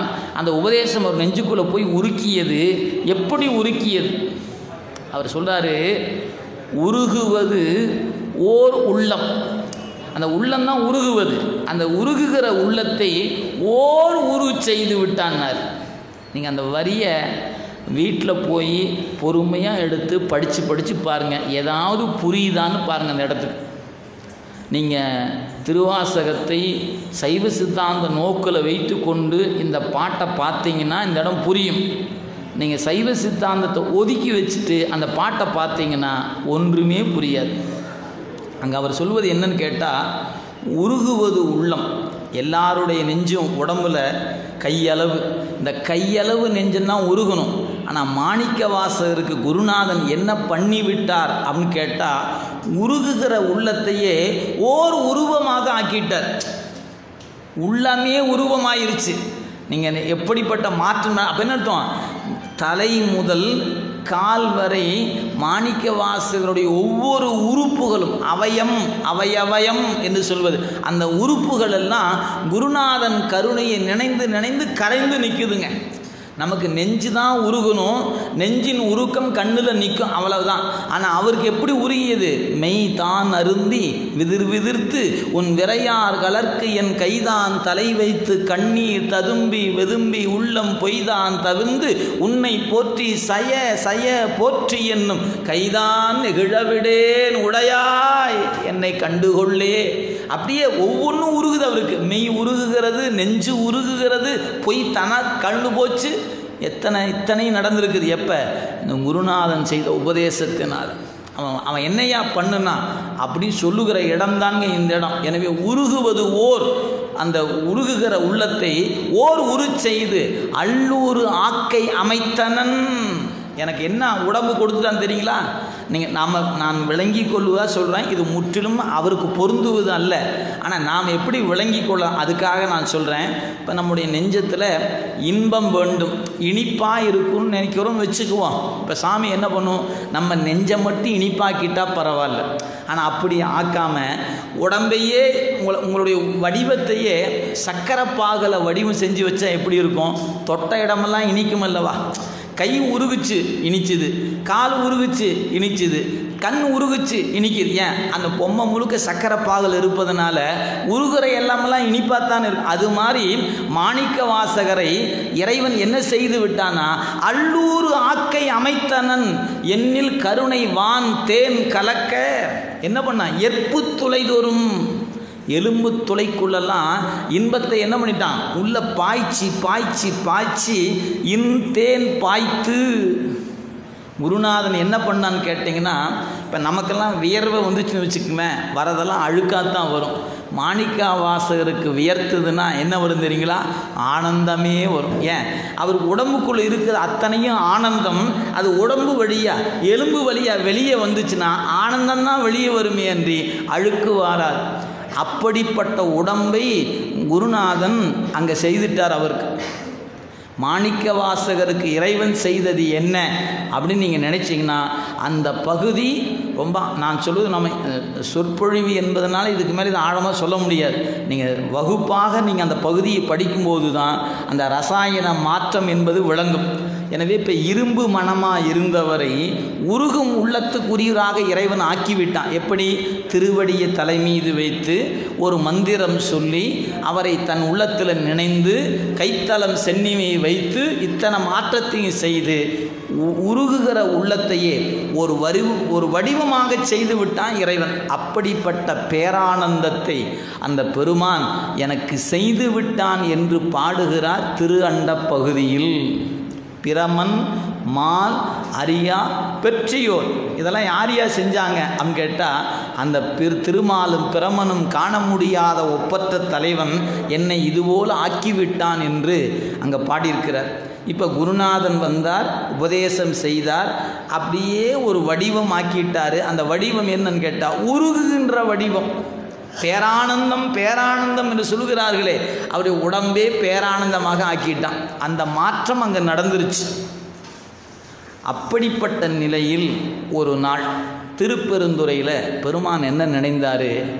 அந்த பொய்கை இருக்கிறது, அந்த பொய்கையில் ஒரு சோதி பிழம்பு ஏற்படுமாறு செய்தார். அந்த சோதி பிழம்பு, ஏன்னா இடையில சில செய்திகள்லாம் உண்டு, நீங்கள் அதை பார்க்கணுன்னா, இப்போ திருப்பெருந்துறைக்கு வந்தார், உபதேசம் வாங்கினார்ல, சுவாமிகிட்ட கேட்குறார், அடியேன் என்ன பணி செய்யணும்னு கேட்டார். இந்த குதிரை வாங்கறக்கா வந்தார், பொன் பொருளாக கொண்டு வந்தார். இறைவன் சொன்னார், நீ கோயில் கட்டுன்ட்டார். உடனே கோயிலை கட்ட ஆரம்பிச்சிட்டார். குதிரை வாங்க வந்தவர் கோயிலை கட்டிகிட்டு இருக்கிறார். மன்னருக்கு ஒற்றர்கள்லாம் போய் செய்தியை சொன்னாங்க, ஐயா இந்த மாதிரி அமைச்சர் பெருமகனார் குதிரை வாங்கறதுக்காக போகலை, அவர் கோயில் கட்டி கொண்டு இருக்கிறார். உடனே ஒரு ஓலை அனுப்பிச்சார், நான் தலைநகருக்கு திரும்ப வேண்டும், குதிரையோடு வரவன் அப்படின்னு ஓலை அனுப்பிச்சார். ஓலையை வாங்கி படித்தவர் நேராக குருநாதர்கிட்ட கொண்டு கொடுத்தார். சுவாமி இப்படி மன்னன் அழைத்திருக்கிறார், அடியேன் என்ன செய்யணும் அப்படின்னு கேட்டார். நீ கவலைப்படாத, ஆவணி மாதம் மூல நட்சத்திரத்தன்று குதிரைகள்லாம் வரும், போ அப்படின்ட்டார். சரி, ஓலையை வாங்கிட்டு நேராக போயிட்டார். போய் மன்னன்ட்ட போய் சொன்னார், மன்னா ஆவணி மூலத்தன்று குதிரைகள் வரும்னார். ஒற்றர்கள் சொன்ன செய்தி ஒன்றாக இருக்கிறது, அமைச்சர் குதிரை வருங்கிறார். வரும், பார்ப்போம், சரி நீங்கள் போகலாம் அப்படின்ட்டார். நாட்கள் நெருங்கி கொண்டே வந்தது. மதுரை என்பது கோட்டை சுவரே பெரும் பகுதிங்க. நீங்கள் மதுரை வாயில் நுழைந்தீங்கன்னா தலைநகருக்குள்ளே, அதாவது கோட்டை வாயில் நுழைந்தால் மன்னன் இருக்கிற இருப்பிடத்துக்கு வந்தால் 2 நாள் ஆகும். அவ்வளவு பெரிய சுற்றளவு, அவ்வளவு பெரிய பரப்பு. அங்கே நாளை ஆவணி மூலம்னா இப்போ வரைக்கும் குதிரை வந்ததுக்கான செய்தி 4 வாயிலையும் எந்த பக்கத்தும் வரல. மன்னன் பார்த்தார், அவர் அமைச்சர் கூட்டிகிட்டு வாங்கினார். என்ன அமைச்சரே, 4 வாயிலிலும் எந்த வழியிலும் குதிரைகள் வந்த செய்தி இன்று வரை இந்த நிமிடம் வரைக்கும் வரல. நீ சொன்னதை நான் ஏற்கவில்லை. உடனே கொண்டு சிறையில் தள்ளுங்கன்ட்டார். கொண்டு சிறையில் கொண்டு மாணிக்க வாசகரை சிறையில் அடைச்சிட்டாங்க. அடுத்த நாள் காலை அந்த 4 வாயிலுக்கு உட்பட்ட மதுரைக்கு இருக்கக்கூடிய பகுதியில் எங்கெல்லாம் நரி இருந்துச்சோ அதெல்லாம் குதிரை ஆக்கிக்கிட்டு இறைவன் குதிரை சேவகனாக அப்படியே வந்தார். குதிரையெல்லாம் கொண்டாந்து காட்டினார். மன்னன் பார்த்த ஆஹா ஓஹோ, இப்படிப்பட்ட குதிரையை என் வாழ்நாளில் பார்த்ததே இல்லை. ஏன், அதுக்குன்னு சில லட்சணங்கள்லாம் அத்தனையும் பொருத்தமாக இருந்துச்சு. உடனே அமைச்சரை விடுதலை செய்தார். இதுபோல் இப்படி ஒரு குதிரையை நான் வாழ்நாளில் பார்த்ததில்லை. இந்த குதிரை சேவனுக்கு நான் ஏதாவது பரிசு கொடுக்க வேண்டும்னு யார் அங்கே அப்படின்னாங்க. ஒரு பொற்கிழியை கொண்டு வந்து தங்க காசுக்கெல்லாம் வச்சு கொண்டாந்து கொடுத்தாங்க. வாங்க மாட்டேன்னார். அது அவரே ஈண்டு கனகம் இசையப் பெறாது ஆண்டான் எங்கோன் அருள் வழி இருப்ப குதிரை சேகன் ஆகிய கொள்கையும். அப்போ அந்த பொன்முடிப்பு கொடுக்கும்போது வாங்க மாட்டேன்ட்டார் இறைவன். அந்த கொடுக்கும்போது வேண்டான்ட்டார். அவர் தான் கடைசி என்ன பண்ணார், ஒரு துண்டாவது போடுறையா அப்படின்னு கேட்டார். சரி அப்படின்னாரு. அதை துண்டு போடுறதுக்கு இப்படி எடுத்தார் பாருங்கள். குதிரைக்குடைய கோலில் நீட்டி வாங்கினார். மன்னனுக்கு கோபம் வந்துருச்சு. நான் இந்த பாண்டி நாட்டினுடைய பேரரசன், நீ ஒரு குதிரைக்காரன், நீ நான் தர மரியாதை ஏற்றுக்க மாட்டியா, இதான் நீ வாங்குற லட்சணமானு கோபம் வந்துச்சு அவருக்கு. உடனே அமைச்சர் சொன்னார், மன்னா அவர்கள் நாட்டு வழக்கம் அப்படின்ட்டார். கொஞ்சம் கோபம் தணிந்தது. சரி போ அப்படின்னு கொடுத்துட்டார். அந்த இரவு இந்த குதிரைகளெல்லாம் மீண்டும் நரியாச்சு. ஏற்கனவே இந்த குதிரைகளையும் கொன்று விட்டு போகுது. மிகுந்த கோபம் வந்து விடுகிறது அரிமர்த்தன பாண்டியனுக்கு. எனவே அமைச்சரை அழைத்து வைகை ஆற்றில் நடு ஆற்றில் நிற்க வைத்து கல்லோடு சேர்ந்து கட்டி அவரை நிற்க வைத்து விடுகிறார். அப்போவே ஆற்றில் தண்ணி இல்லை. எப்போ இந்த வரலாறு நடிக்கப்படுகிற காலத்தில் வைகையில் தண்ணீர் இல்லை. எனவே நிற்க வைத்து விடுகிறான். சுடு மணலில் கல்லோடு கட்டி நிற்க வைக்கப்பட்டிருக்கிறார் வாதவூர் அடிகள். நினச்சி பாருங்கள், இறைவா உன்னை நினச்சி வந்தேன், இவங்க சிறையில் வச்சுட்டாங்க, இப்போ கொண்டாந்து சுடுமணை நிற்க வச்சுட்டான்னு அவர் எங்காவது தவிச்சு எத்தனை நாமளாக இருந்தால் எத்தனை புலம்பி இருப்போம். அவர் ஒன்றும் கவலையே படலை. திருவருள் பெருமானுடைய கருணை அப்படின்னு கம்முன்னு இருந்துட்டார். ஆனால் இறைவனால் தான் கம்முன்னு இருக்க முடியல. அப்போ தான் வைகையை வெள்ளப்பெருக்கு ஏற்படுமாறு செய்தார். அணை உடைத்து கொண்டு வெள்ளம் வந்தது. இவரை கொண்டு வந்து பாதுகாப்பான இடத்துல வச்ச பிறகு அணை உடைஞ்சு போச்சு. அணையை கட்டணும். அதனால் என்ன பண்ண அறிவிப்பு செய்தாங்க. இந்த மாதிரி பாண்டி நாட்டில் வீட்டுக்கு ஒருவர் வந்து வைகை அணையினுடைய கரையை அடைக்க வேண்டும் என்று அறிவிப்பு செய்தாங்க. அப்போ தான் அங்கே மதுரையில் சொக்கநாத பெருமான் மீது அளவு கடந்த காதலுடைய ஒரு மூதாட்டி, அந்த மூதாட்டி பிட்டு சுட்டு நாள்தோறும் அந்த தன்னுடைய விற்பனை செய்யக்கூடிய இடத்திலேயே அந்த அம்மையினுடைய வழிபாடு நினச்சி பாருங்கள். திருவிளையாடல் புராணத்தில் விரிந்து பாடப்பட்டிருக்கிறது. புட்டு சுடுவாங்க. அந்த குழாய் எடுத்தோடனே ஆவி பறக்கும் பார்த்தீங்களா, அந்த ஆவி பறக்கும்போது சொக்கநாதா சாப்பிடுப்பா அப்படின்ட்டுருவாங்க. கொண்டு போய் சன்னதியில் கொண்டு போய் வச்சு அங்கே தூப தீபம்லாம் காட்டி அமுது செய்து அருள்க அப்படின்னு சொன்னவங்கலாம் இல்லை.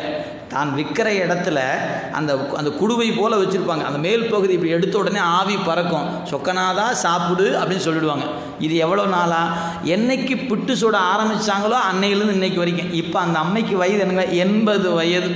1000 பிறை கண்டவள் என்று திருவிளையாட புராணத்தில் வந்தியினுடைய வயதை சொல்லும்போது 80 வயது உடைய அந்த மூதாட்டி ஆவியே அமுதம். ஏன் திருப்பெருந்தூர் இன்றைக்கும் ஆவிதான் சாமிக்கு அமுது, உங்களுக்கு தெரியும். அந்த மாதிரி இங்கே ஆவிதான் நிவேதனம். சாமி சாப்பிடுன்னு வேண்டிக்குவாங்க. இது நாள்தோறும் நடந்துச்சுங்க. நாம் ஒரு குறிப்பிட்ட நம்ம கணக்கு வச்சுக்குவோமே. அந்த காலத்தில் 12 வயதில் திருமணம். இந்த வந்திக்கு திருமணம் ஆச்சா ஆகலையான்னு தெரியல. ஆயிருந்தால் வச்சுக்குவோமே, ஒரு 12 வயசில் கல்யாணம் ஆயிரும். அன்னையிலிருந்து செஞ்சுருப்பாங்களா இருக்குமா அப்படின்னு வச்சுக்கலாம். இல்லைங்க, அவ்வளோலாம் வேண்டாங்க. ஒரு 20 வயதுக்கு மேலேனா 60 ஆண்டு காலம் தொடர்ந்து சொக்கநாதா சாப்பிடுன்னு காலையில் எந்திரிச்சோன்னே முதல் அந்த குழாய் பிறக்கும் போதே அப்படியே அந்த ஆவியே சாமி சாப்பிடுன்னு சொல்லிடுவோம். இப்படி நாள்தோறும் சொல்லி கொண்டு இருந்ததுனால இந்த வந்திக்கு அருள் செய்ய வேண்டும் என்று பெருமான் கருதினான். பெண்ணாய் போச்சு, மன்னன் அறிவிச்சிருக்கிறான், வீட்டுக்கு ஒருவர் வந்து அணை அடைக்க வேண்டும். இந்த வயதான மூதாட்டிக்கு வீட்டில் ஆள் இல்லை, அந்த பாட்டி மட்டும்தான் இருந்தாங்க. அதனால் சுவாமி என்ன பண்ணார், அங்கிருந்து ஒரு வயது முதிர்ந்த, அதாவது இந்த பாட்டிக்கு வேலையாளாக வருவதற்காக அழுக்கு ஏறிய உடை, தேய்ந்து போன மம்மட்டி, ஒரு கூடை, அதை தலையில் கவிழ்த்திக்கிட்டு மம்மட்டியை தோலில் போட்டுக்கிட்டு கூலிக்கு, அதாவது எப்படி அவர் சொல்கிறது எப்படி தெரியுங்களா, விலை கொடுத்து ஆள் கொள்வார் உளரோ, விலை கொடுத்து கூலி கொடுத்து ஆள் கொள்வார் உளரோ அப்படின்னு கூவிக்கிட்டே வராருங்க. இது நீங்கள் உலகியல் என்ன தெரியுங்களா, முதல்ல வேலை செய்யணும், அப்புறம் தான் கூலி. இவர் என்ன பண்ணார், கூலி கொடுத்துட்டு ஆள் கொள்வார் உளரோ அப்படின்னு கூவிட்டார். நேர் மாறா சொல்லிக்கிட்டே வந்தார். இந்த பாட்டி கூப்பிட்டாங்க, என்ன பாட்டினார், இந்த மாதிரி எனக்காக நீ நல்லா போகிறனே, எனக்கு என்ன கொடுப்பேன்னு கேட்டாங்க. என்கிட்ட புட்டு தாப்பா இருக்குது அப்படின்னாங்க. நல்லா கொடு, நான் சாப்பிட்றேன்னு புட்டை சாப்பிட்டார். சாப்பிட்டு முடிச்சு என்ன பண்ணார், இவருடைய பங்குக்கு வேலை செய்யறது அங்கே போயிட்டார். போனவர் என்ன தெரியுமா பண்ணாங்க, அணையை அடைக்கவே இல்லை, அணையை உடைக்கிற வேலையை மட்டுமே செஞ்சுக்கிட்டு இருந்தார். அங்கே இருக்கிற மேற்பார்வையாளர் இருப்பார் பாருங்க, இவர் கைக்கே சிக்க மாட்டேங்கிறார். இவர் எவ்வளவோ சிரமப்பட்டு ஆள் கைக்கே கிடைக்கலைங்க. இந்த நேரம் பார்த்து அரிமர்த்தன பாண்டியன் அணை மேற்பார்வைக்காக வருகிறான், பார்வையிட. அது கேட்குறான், எல்லா வேலையும் ஒழுங்காக நடக்குதான். ஒரே ஒரு ஆள், இந்த வந்தியின் சார்பாக ஒருத்தன் வந்திருக்கிறான், அவன் மட்டும்தான் ஒழுங்காக வேலை செய்யலைன்னார். மன்னனுக்கு கோவம் வந்துருச்சு, கையில் இருக்க பரம்பெடுத்து அந்த வந்தியின் சார்பாக வந்தவனை ஓங்கி அடித்தார் பாருங்க. அடி வாங்கி கொண்டவர் சத்தம் போடலை, அடித்தவர் முதற்கொண்டு எல்லா உயிர்களும் அலறின. அப்போ தான் மன்னனுக்கு உணர்ந்தது, வந்தது இறைவன். ஏன் முதுகுலெல்லாம் வலிச்சது அவருக்கு. அவன் வந்த கூலி ஆளாக வந்த முதுகில் அடித்த பொழுது வலியை பாண்டிய மன்னன் தானே உணர்ந்தான். ஏன், எல்லா உயிரிலும் ஈசன் இருக்கிறான் என்பதனால, எவ்வுயிரும் காக்கவோ ஈசன் உண்டோ இல்லையோ என்பது போல ஒவ்வொரு உயிரிலும் இறைவன் இருப்பதனால் எல்லா உயிரும் அதை வலித்து அந்த வலியை உணர்ந்தது. அப்படி வலியை உணர்ந்த நிலையில் வந்தவர் மறைந்து போனார். அப்போ தான் அப்படியே பார்க்க, இதை அப்படியே நீங்கள் திருவாசகத்தில் பாடுகிறாருங்க. பண் சுமந்த பாடல் பரிசு படைத்தருளும் பெண் சுமந்த பாகத்தன் பெம்மான் பெருந்துரையான் விண் சுமந்த கீர்த்தி. இந்த இறைவன் பெருமை என்ன தெரியுங்களா, வானை தொடும் அளவுக்கு, ஏன் விண் தொடும் அளவுக்கு புகழ்னு சொல்லிடுறாங்க. இந்த விண் அவன் புகழை சுமந்துக்கிட்டு இருக்கு. அப்போ இந்த வானை கடந்த புகழை உடையவன் விண் சுமந்த கீர்த்தி. கீர்த்தினா பெருமை. விண் சுமந்த கீர்த்தி வியன் மண்டலத்து ஈசன் கண் சுமந்த நெற்றி கடவுள் கலிமதுரை மண் சுமந்து கூலி கொண்டு அக்கோவால் மொத்துண்டு புன் சுமந்த பொன்மேனி பாடுதுங்கான் அம்மானாய். பெருமானே, புன் சுமந்தாயே பெருமானே, நீ விண் சுமந்த கீர்த்தி உடையவன், கண் சுமந்த நெற்றி கடவுள், நெற்றிக்கண்ணுடைய பெருமானே, அடியவன் பொருட்டு இப்படி மண் சுமந்தீரே பெருமானேன்னு கதறி நிற்கிறார் மாணிக்கவாசர். வந்தி பாட்டிக்கு அருள் செய்த பெருமான் பாண்டியனுக்கும் அருள் செய்ய பாருங்க, அடி வாங்கிட்டு அருள் செய்கிறார். யாராவது உண்டா அப்படி? உலகத்தில் எந்த சாமியாவது அடி வாங்கிட்டு அருள் செய்யுமா என்ன? சிவபெருமான் ஒருத்தர் தாங்க. மன்னன் அடித்த அடியை வாங்கிக்கிட்டு மன்னனுக்கு என்ன பெருமை கொடுத்தாரு, நீ சொர்க்கத்துக்கும் போக வேண்டாம், நரகத்துக்கும் போக வேண்டாம், மீண்டும் இந்த மண் உலகத்துக்கும் வர வேண்டாம், நீ நம்ம இடத்துக்கு வாயாண்டார். பரகதி பாண்டியர் கருளினை நரகொடு சொர்க்கம் நானிலம் புகாமல் பரகதி பாண்டியர்க்கு அருளினை. பெருமான் அவருக்கு அடித்த ஆளுக்கு என்ன பரிசு கொடுத்தா தெரியுங்களா? நாமளாம் தண்ணுவோம், நம்மளை யாராவது அடித்தானா உங்களை கூட நரகத்தில் போட்டுருவோம். சாமி அடியை வாங்கிட்டு சொன்னார், நீ நம்ம உலகத்துக்கு வந்திருப்பான்றார். எவ்வளோ பெரிய கருணை பாருங்கள். உலகத்தில் சிவபெருமானை போல கருணையுடைய தெய்வம் எங்கு தேடுனாலும் கிடையாது. நமக்கு அந்த சாமி தான் கருணையுடைய சாமியே தெரிய மாட்டேங்க. என்ன பண்ணுறது, நம்முடைய அறிவுக்குள்ள அத்தனை அழுக்கு கிடப்பதுனால அவன் கருணையை நாம் உணர முடியாமல் தடுமாறி நிற்கிறோம். எனவே அத்தகைய பெருமுடைய பெருமான் இப்படிலாம் செய்து முடித்தார். இப்போ தான் மன்னர் அமைச்சரை பார்த்தார். பெருமானே, என் பிழை பொறுக்க வேண்டும், நீங்கள் மீண்டும் அமைச்சு பணியே செய்ய வேண்டும் என்று திருவடியில் விழுந்து விண்ணப்பம் செய்தார். மணிவாசக பெருமான் எண்ணி பார்க்கிறார். தன் பொருட்டு குதிரை சேவனாக வந்ததும் மண்ணை சுமந்தது மட்டுமல்லாது அடியும் வாங்கி கொண்ட பெருமானுக்கு தன் வாழ்நாள் முழுக்க பணி செய்வதை அன்றி வேறொன்று இல்லை என்று என்ன பண்ணார், நேராக புறப்பட்டு ஆட்சி பொறுப்பை துறந்து விட்டு திருப்பெருந்துறைக்கு வந்துட்டார். சீடர் கூட்டத்தோடு கூட்டமாக நிற்கிறார். இப்படி அந்த பேரானந்த இன்பத்தில் ஆனந்த அனுபவத்தில் திளைத்து கொண்டு இருக்கிற நாளில் ஒரு நாள் அந்த குருநாதன் மறைந்து போனால் ஒரு அசரீரி வாக்கு போல சொல் மட்டுமே எழுந்தது. அனைவரும் பொய்கையில் இருக்கக்கூடிய சோதியில் மூழ்குக அப்படின்னு சொன்னார். தொண்டர்களெல்லாம் அது மாணாக்கராக இருந்தவங்கெல்லாம் எல்லாரும் வரிசையாக ஒருத்தர் பின்னாடி எல்லாம் உள்ளே போனாங்க. அப்படியே உள்ளே போக போக என்ன ஆச்சுன்னாரு, மாணிக்க வாசர் உள்ளே போனார் பாருங்க, நில் அப்படின்ட்டார். அவருக்கு முன்னே போகிற வரைக்கும் எல்லாம் உள்ளே போயாச்சு. அவரும் அவர் பின்ன இருந்தவங்கள நிறுத்திட்டார் பெருமான். இப்போ சோதி மறைஞ்சிருச்சு. சோதி மறைஞ்ச உடனே அழுது நிற்கிறார், கண்ணீர் பெருக்கோடு கதறி நிற்கிறாருங்க. பெருமான் என்ன சொல்றாரு, கோலமார் தரு பொதுவினில் வருக. அழகான தில்லையில் அங்கு காண்பதற்காக வா. கோலம்னா அழகு, கோலமார் அழகு நிறைந்த தில்லை திருத்தலத்துக்கு வா அப்படின்ட்டார். கோலமார் பொதுவினில் வருக என்று சொல்லும் மறைந்தது, சோதியும் மறைந்தது. அப்படியே நின்று கொண்டு நிற்கிறார். எல்லாரும் போயிட்டாங்களே, நாம் மட்டும் நிற்கிற. பின்னாடி திரும்பி பார்த்தார். இவர் பின்னாடி இருந்தவங்களாம் இருந்தாங்க பாருங்கள். அவங்கெல்லாம் ஒவ்வொருத்தரும் என்னானுங்க, ஒருத்தர் மயக்கம் போட்டு விழுந்தாங்க, ஒருத்தர் அரண்டு புரண்டு அழுதாங்க. ஒரு சில பேர் என்ன பண்ணாங்க, சோதி வந்து போயிட்டாங்கல்ல, நானே நெருப்பை ஏற்றி நெருப்புக்குள்ளே விழுகிறேன்னு சில பேர் என்ன பண்ணாங்க, நெருப்பை மூட்டி உடலை போய் அதுக்குள்ளே விழுந்து மாய்த்து கொண்டாங்க. சில பேர் மலை மேலே ஏறி அங்கிருந்து உருண்டு விழுந்தார். சில பேர் கடலுக்குள்ளே புகுந்து மாண்டு போனார். எனவே மலை மீது உருண்டவர்களும் நெருப்பில் புகுந்தவர்களும் கடலுக்குள்ளே புகுந்தவருமாக கூட இருந்த அத்தனை மாணாக்கரும் போயிட்டாங்க. இவர் ஒரு ஆள் தாங்க நிற்கிறார். நமக்கு என்ன தோணுது, ஐயா அத்தனை பேரும் போயிட்டாங்கல்ல, இவரும் போயிருக்க வேண்டியதுதானே. எல்லாரும் சோதிக்குள்ளே போயாச்சு. இறைவன் கூட்டி கொண்டு போனது போக எஞ்சியவர்கள் இருந்தாங்க. அத்துணை பேரும் என்னால் என் குருநாதனை பிரிந்து இருக்க இயலாது, குருநாதனை பிரிந்து இருக்கலான்னு சொல்லி போட்டு அவர்களே நெருப்பை வளர்த்து மாண்டு கொண்டார்கள். சில பேர் மலை மீது உருண்டு மாண்டு போனார்கள். சில பேர் என்ன பண்ணாங்க, கடலுக்குள்ளே புகுந்து மாண்டு போனாங்க. இவரும் அதே மாதிரி ஏதாவது பண்ணியிருக்க வேண்டாமா? அப்படியே நின்றுட்டார். அதைத்தான் அவர் சொல்கிறாரு, இரும்பின் பாவை அணைய நான் பாடேன், நின்று ஆடேன், உளறிடேன் அலறிடேன் உளறிடோன் அந்தேயோ அந்தோ. அப்படியே நிற்கிறார். நான் அப்படியே இரும்பு செய்யப்பட்ட பொம்மை மாதிரி நின்றுட்டனே பெருமானே. நான் என்ன பண்ணியிருக்கணும், தின் வரை உருண்டு இருக்க வேண்டும், தீயில் புகுந்து இருக்க வேண்டும், எதுவுமே செய்யாமல் நின்றுட்டனே.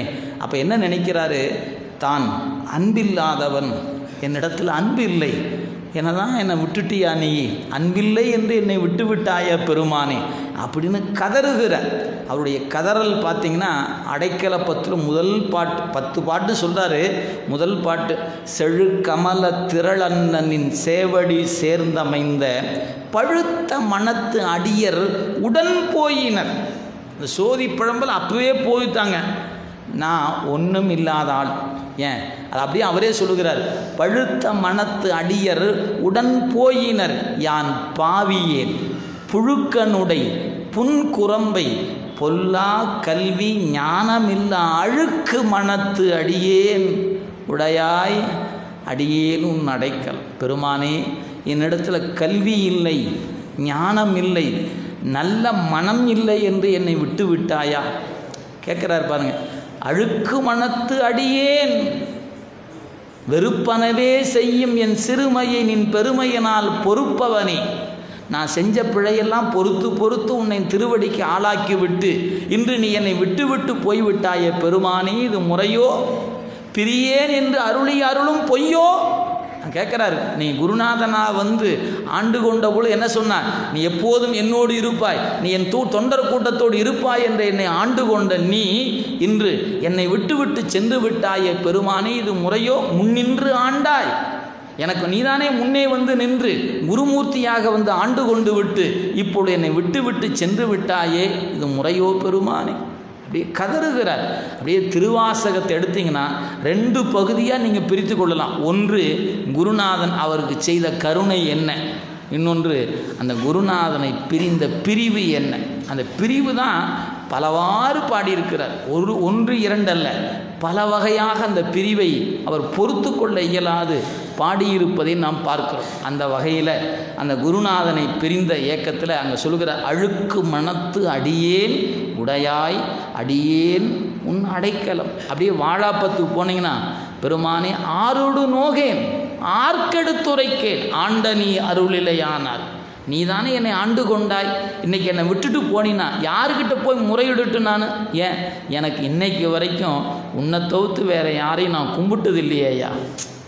பழுதில் தொல்புகழால் பங்க நீ அல்லால் பற்று நான் மற்றிலேன் கண்டாய் செழுமதி அணிந்தாய் சிவபுரத்தரசே திருப்பெருந்துறை உரை சிவனே தொழுவனோ பிறரை எனக்கு ஓ துணையென நினைவனோ சொல்லாய் மழவிடையானே வாழ்விலேன் கண்டாய் வருக என்று அருள் புரியா. என்னை ஏயா வச்சிட்டு இருக்கிற? கூப்பிடு, என்ன மண்மேல் யாக்கை விடுமாறும் வந்து உன் கலர்க்கே புகுமாறும் மண்ணின் மேல் அடியேன் வாழ்கிலேன் கண்டாய் வருக என்று அருள் புரியாய் அப்படின்னு கதறார். சாமி என்னை கூட்டிகிட்டு போ, என்னை கூட்டிகிட்டு போ, என்னை விட்டுட்டு போயிட்டியே, என்னை விட்டுட்டு போயேன்னு பதிகம் பதிகமாக அழுகிறார் மணிவாசகம் பெருந்தகை. ஏன் அந்த குருநாதன் என்னை என்ன பண்ணுனான் தெரியுமா? அவன் மட்டும் வாராது போயிருந்தா நான் என்ன ஆயிருப்பேன் தெரியுமா? கொத்தும்பி படிக்கணும் நீங்கள். நானார் என் உள்ளமார் ஞானங்களால் என்னை ஆர் அறிவார். அந்த குருநாதன் மட்டும் வந்து திருவடி தலைமீது வைத்து உபதேசம் செய்து என்னை ஆட்கொள்ளாது போயிருந்தால் இன்னைக்கு கோடான கோடி மக்கள் போனாங்க பாருங்கள், மாண்டு போனார்களே, அவர்களில் ஒருவராக நானும் போயிருப்பேன். இன்றைக்கி நான் பேசப்படுகிறேன் என்று சொன்னால் அந்த திருப்பெருந்துறையுரை அந்த தலைவன் என்னை வந்து ஆண்டதனால் தானே இன்றைக்கி எல்லோரும் பேசுகிறார்.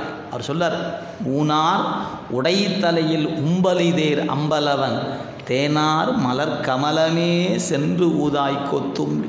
அந்த பாட்டில் சொல்றார், அவன் மட்டும் என்னை ஆண்டு கொள்ளாது போயிருந்தால் நான் ஆர், என் உள்ளம் ஆர், ஞானங்களால் என்னை ஆர் அறிவார். மாணிக்கவாசகன் என்று ஒருவன் உண்டு என்று உலகம் அறிந்திருக்குமா? அறிந்திருக்கார். ஆக நான் அவன் ஆண்ட காரணத்தினால்தானே இன்று எல்லோராலும் அறியப்படுகிறார். அந்த குருநாதன் என்னை ஆட்கொள்ளாது போயிருந்தால் இன்னைக்கு பாண்டி நாட்டின் அமைச்சர்கள் எத்தனை பேர்? தொல்காப்பியத்தில் இருக்குது பாண்டி நாட்டினுடைய ஆட்சி. தமிழகம் என்று சொல்லும் பொழுதே சேர சோழ பாண்டி என்று மூவேந்தர் ஆட்சிக்குட்பட்டது தமிழகம் என்று தொல்காப்பியர் பாடுகிறார். தொல்காப்பியம் தோன்றிய காலம் இன்னைக்கு சரியாக சொல்ல முடியல. நாம் ஒரு தோராயமாக 5000 ஆண்டுக்கு முற்பட்டது, 2000 ஆண்டுக்கு முற்பட்டது அப்படின்னு ஒரு தோராயமாக சொல்லிக்கிட்டு இருக்கிறோம்.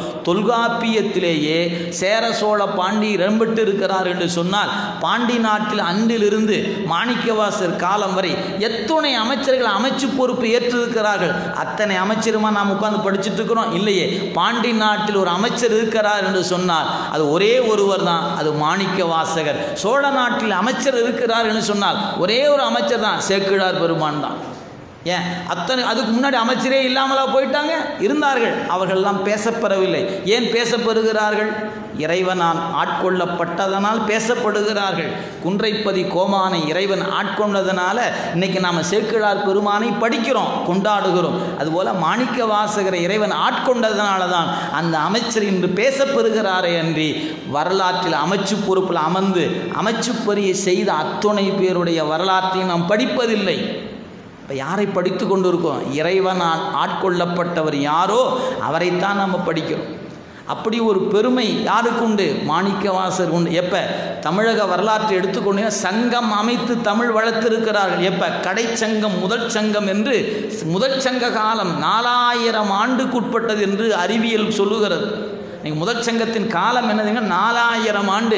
4000 ஆண்டு ஆட்சி செய்த அமைச்சர்கள் எத்தனை பேர்? அத்தனை பேரும் படிக்க முடியவில்லையே. அந்த பரம்பரையில் ஒருவர் பேசப்பெறுகிறார் என்று சொன்னால் அது மாணிக்க வாசகர் தானே பேசப்பெறுகிறார்.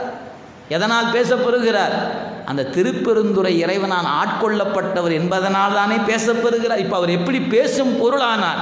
இன்னைக்கு 21ஆம் நூற்றாண்டில் அவரை ஏன் பேசிக்கொண்டு இருக்கிறோம்னா, இறைவனால் ஆட்கொள்ளப்பட்டவர் என்பதனால் தானே பேசிக்கொண்டு இருக்கிறோம்.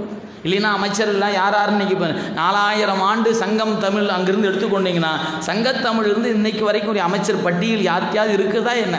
ஒரு இடத்திலும் இல்லை. அப்போ இந்த வரலாற்று நிகழ்வை நாம் பண்ணும்போது அவர் நினைக்கிறார், இந்த கருணையை எனக்கு என் பெருமான் அல்லவா செய்து கொடுத்திருக்கிறான். அதனால் சொன்னார், நானார் என் உள்ளமார் ஞானங்களால் என்னை ஆரறிவார். நான் இன்னைக்கு இப்படி நிற்கிறேன்னா அந்த பெருமான் அருள் செய்தது. அது அப்படியே சொல்வார், நாயேனை தன் அடிகள் பாடுவித்த நாயகனை. நான் அவனை பாடுறேன்னா என்னை பாட வச்சானுங்க, அவன் நான் பாடலைங்கிறார். நாயேனை தன் அடிகள் பாடுவித்த நாயகன், அவன் தான் என்னை பாட வச்சான்னார். நாம் நினச்சோம் மாணிக்கவாசர் பாடிட்டார்னு நினச்சோம். இல்லை, என்னுடைய குருநாதன் என்னை பாட வைச்சிட்டார். அவர் தான் பாட வைத்தவர், அவர் தான். நான் வாயசைத்தேன், அவ்வளோதான். பாட்டு அவன் பாட்டு தான், அவன் தான் பாட வச்சான் என்று மாணிக்கவாசகரே சார்ந்து தருவதை பார்க்கிறோம். அப்படிப்பட்ட அந்த குருநாதன் அவருக்கு செய்தது என்னென்ன செய்திருக்கிறார் அழகாக சொல்கிறாருங்க. பொய்யாய செல்வத்தே புக்கு அழுந்தி. இந்த உலக வாழ்க்கை இருக்குது பாருங்க, அது நிலைத்தது கிடையாது.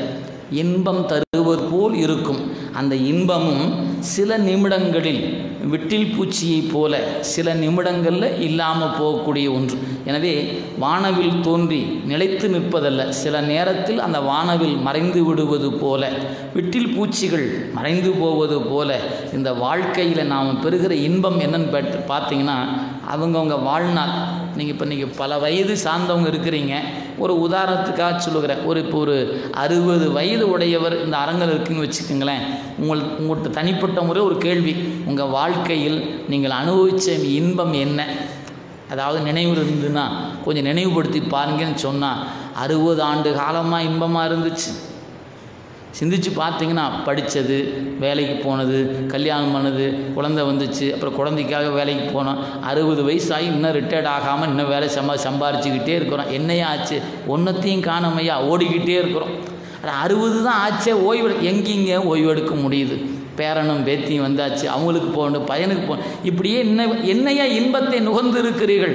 ஆனால் பாரதி சொல்லுகிறார், எத்தனை கோடி இன்பம் வைத்தா இறைவா, எத்தனை கோடி இன்பம் நம்ம அந்த கோடி அனுபவிக்க வேண்டாம். அந்த கோடியில் ஒன்று அனுபவிச்சிருப்போமா? தெரியலையே. அவங்க நெஞ்சு கேட்டு பாருங்கள். இன்றைக்கி உங்கள் வாழ்நாளில் நான் பெற்ற இன்பம் இதுதான், இது இன்னும் என் நெஞ்சுக்குள் இன்னும் அப்படியே பசுமையாக இருக்கிறது, அந்த இன்பத்தை நினைத்து என் வாழ்நாள் முழுக்க நான் வாழ்ந்து விடலாம் என்று சொல்வதற்கு நம்மிடத்தில் என்ன இருக்குது என்பதை அவங்கவுங்க சிந்தித்து கொள்ளுங்க. பிறருக்கு சொல்ல வேண்டியதில்லை. இப்படி சிந்திச்சு பார்த்தா ஒன்றுமே தெரிய மாட்டேங்குது நமக்கு. ஆனால் அவர் சொல்லுகிறார், பொய்யாய செல்வத்தே புக்கு அழுந்தி. இந்த பொய் என்கிற செல்வத்துக்குள்ள அழுந்தி நாள் தோறும் ஒவ்வொரு நாளும் இதுதான் நினச்சி இதுக்குள்ளேயே கடந்துட்டாங்கிறார். பொய்யாய செல்வத்தே புக்கு அழுந்தி மெய்யா கருதி கிடந்தேனை. இதுதான் மெய் நினச்சி இந்த பொய்யான இன்பத்துக்குள்ளேயே கடந்துட்டேன். அப்படி கிடந்த என்னை என் குருநாதன் வந்தான், ஆண்டு கொண்டான். என்ன பண்ணான் தெரியுமா? அது சொல்கிறாரு, அப்படி கருதி கிடந்தேனை ஆண்டு கொண்ட ஐயா என் ஆருயிரே அம்பரவா என்று அவன் தன் செய்யாறு மலரடிக்கே சென்றுதாய்க்கோ தும்பி. அப்போ பொய்யாய செல்வத்தில் புக்கு அழுந்தி கிடந்த என்னை இதில் மயங்காத வா என்று யார் என்னை அழைத்து கொண்டு வந்தார்? என் குருநாதன். மண்ணின் மேல் மயங்கு கிடப்பேனை வலிய வந்து என்னை ஆண்டு கொண்டானை. இப்போ மண்ணின் மேல் மயங்கி கிடந்தவரை யார் அவரை அந்த மயக்கத்திலிருந்து கூட்டிகிட்டு வந்தா? அந்த குருநாதன்.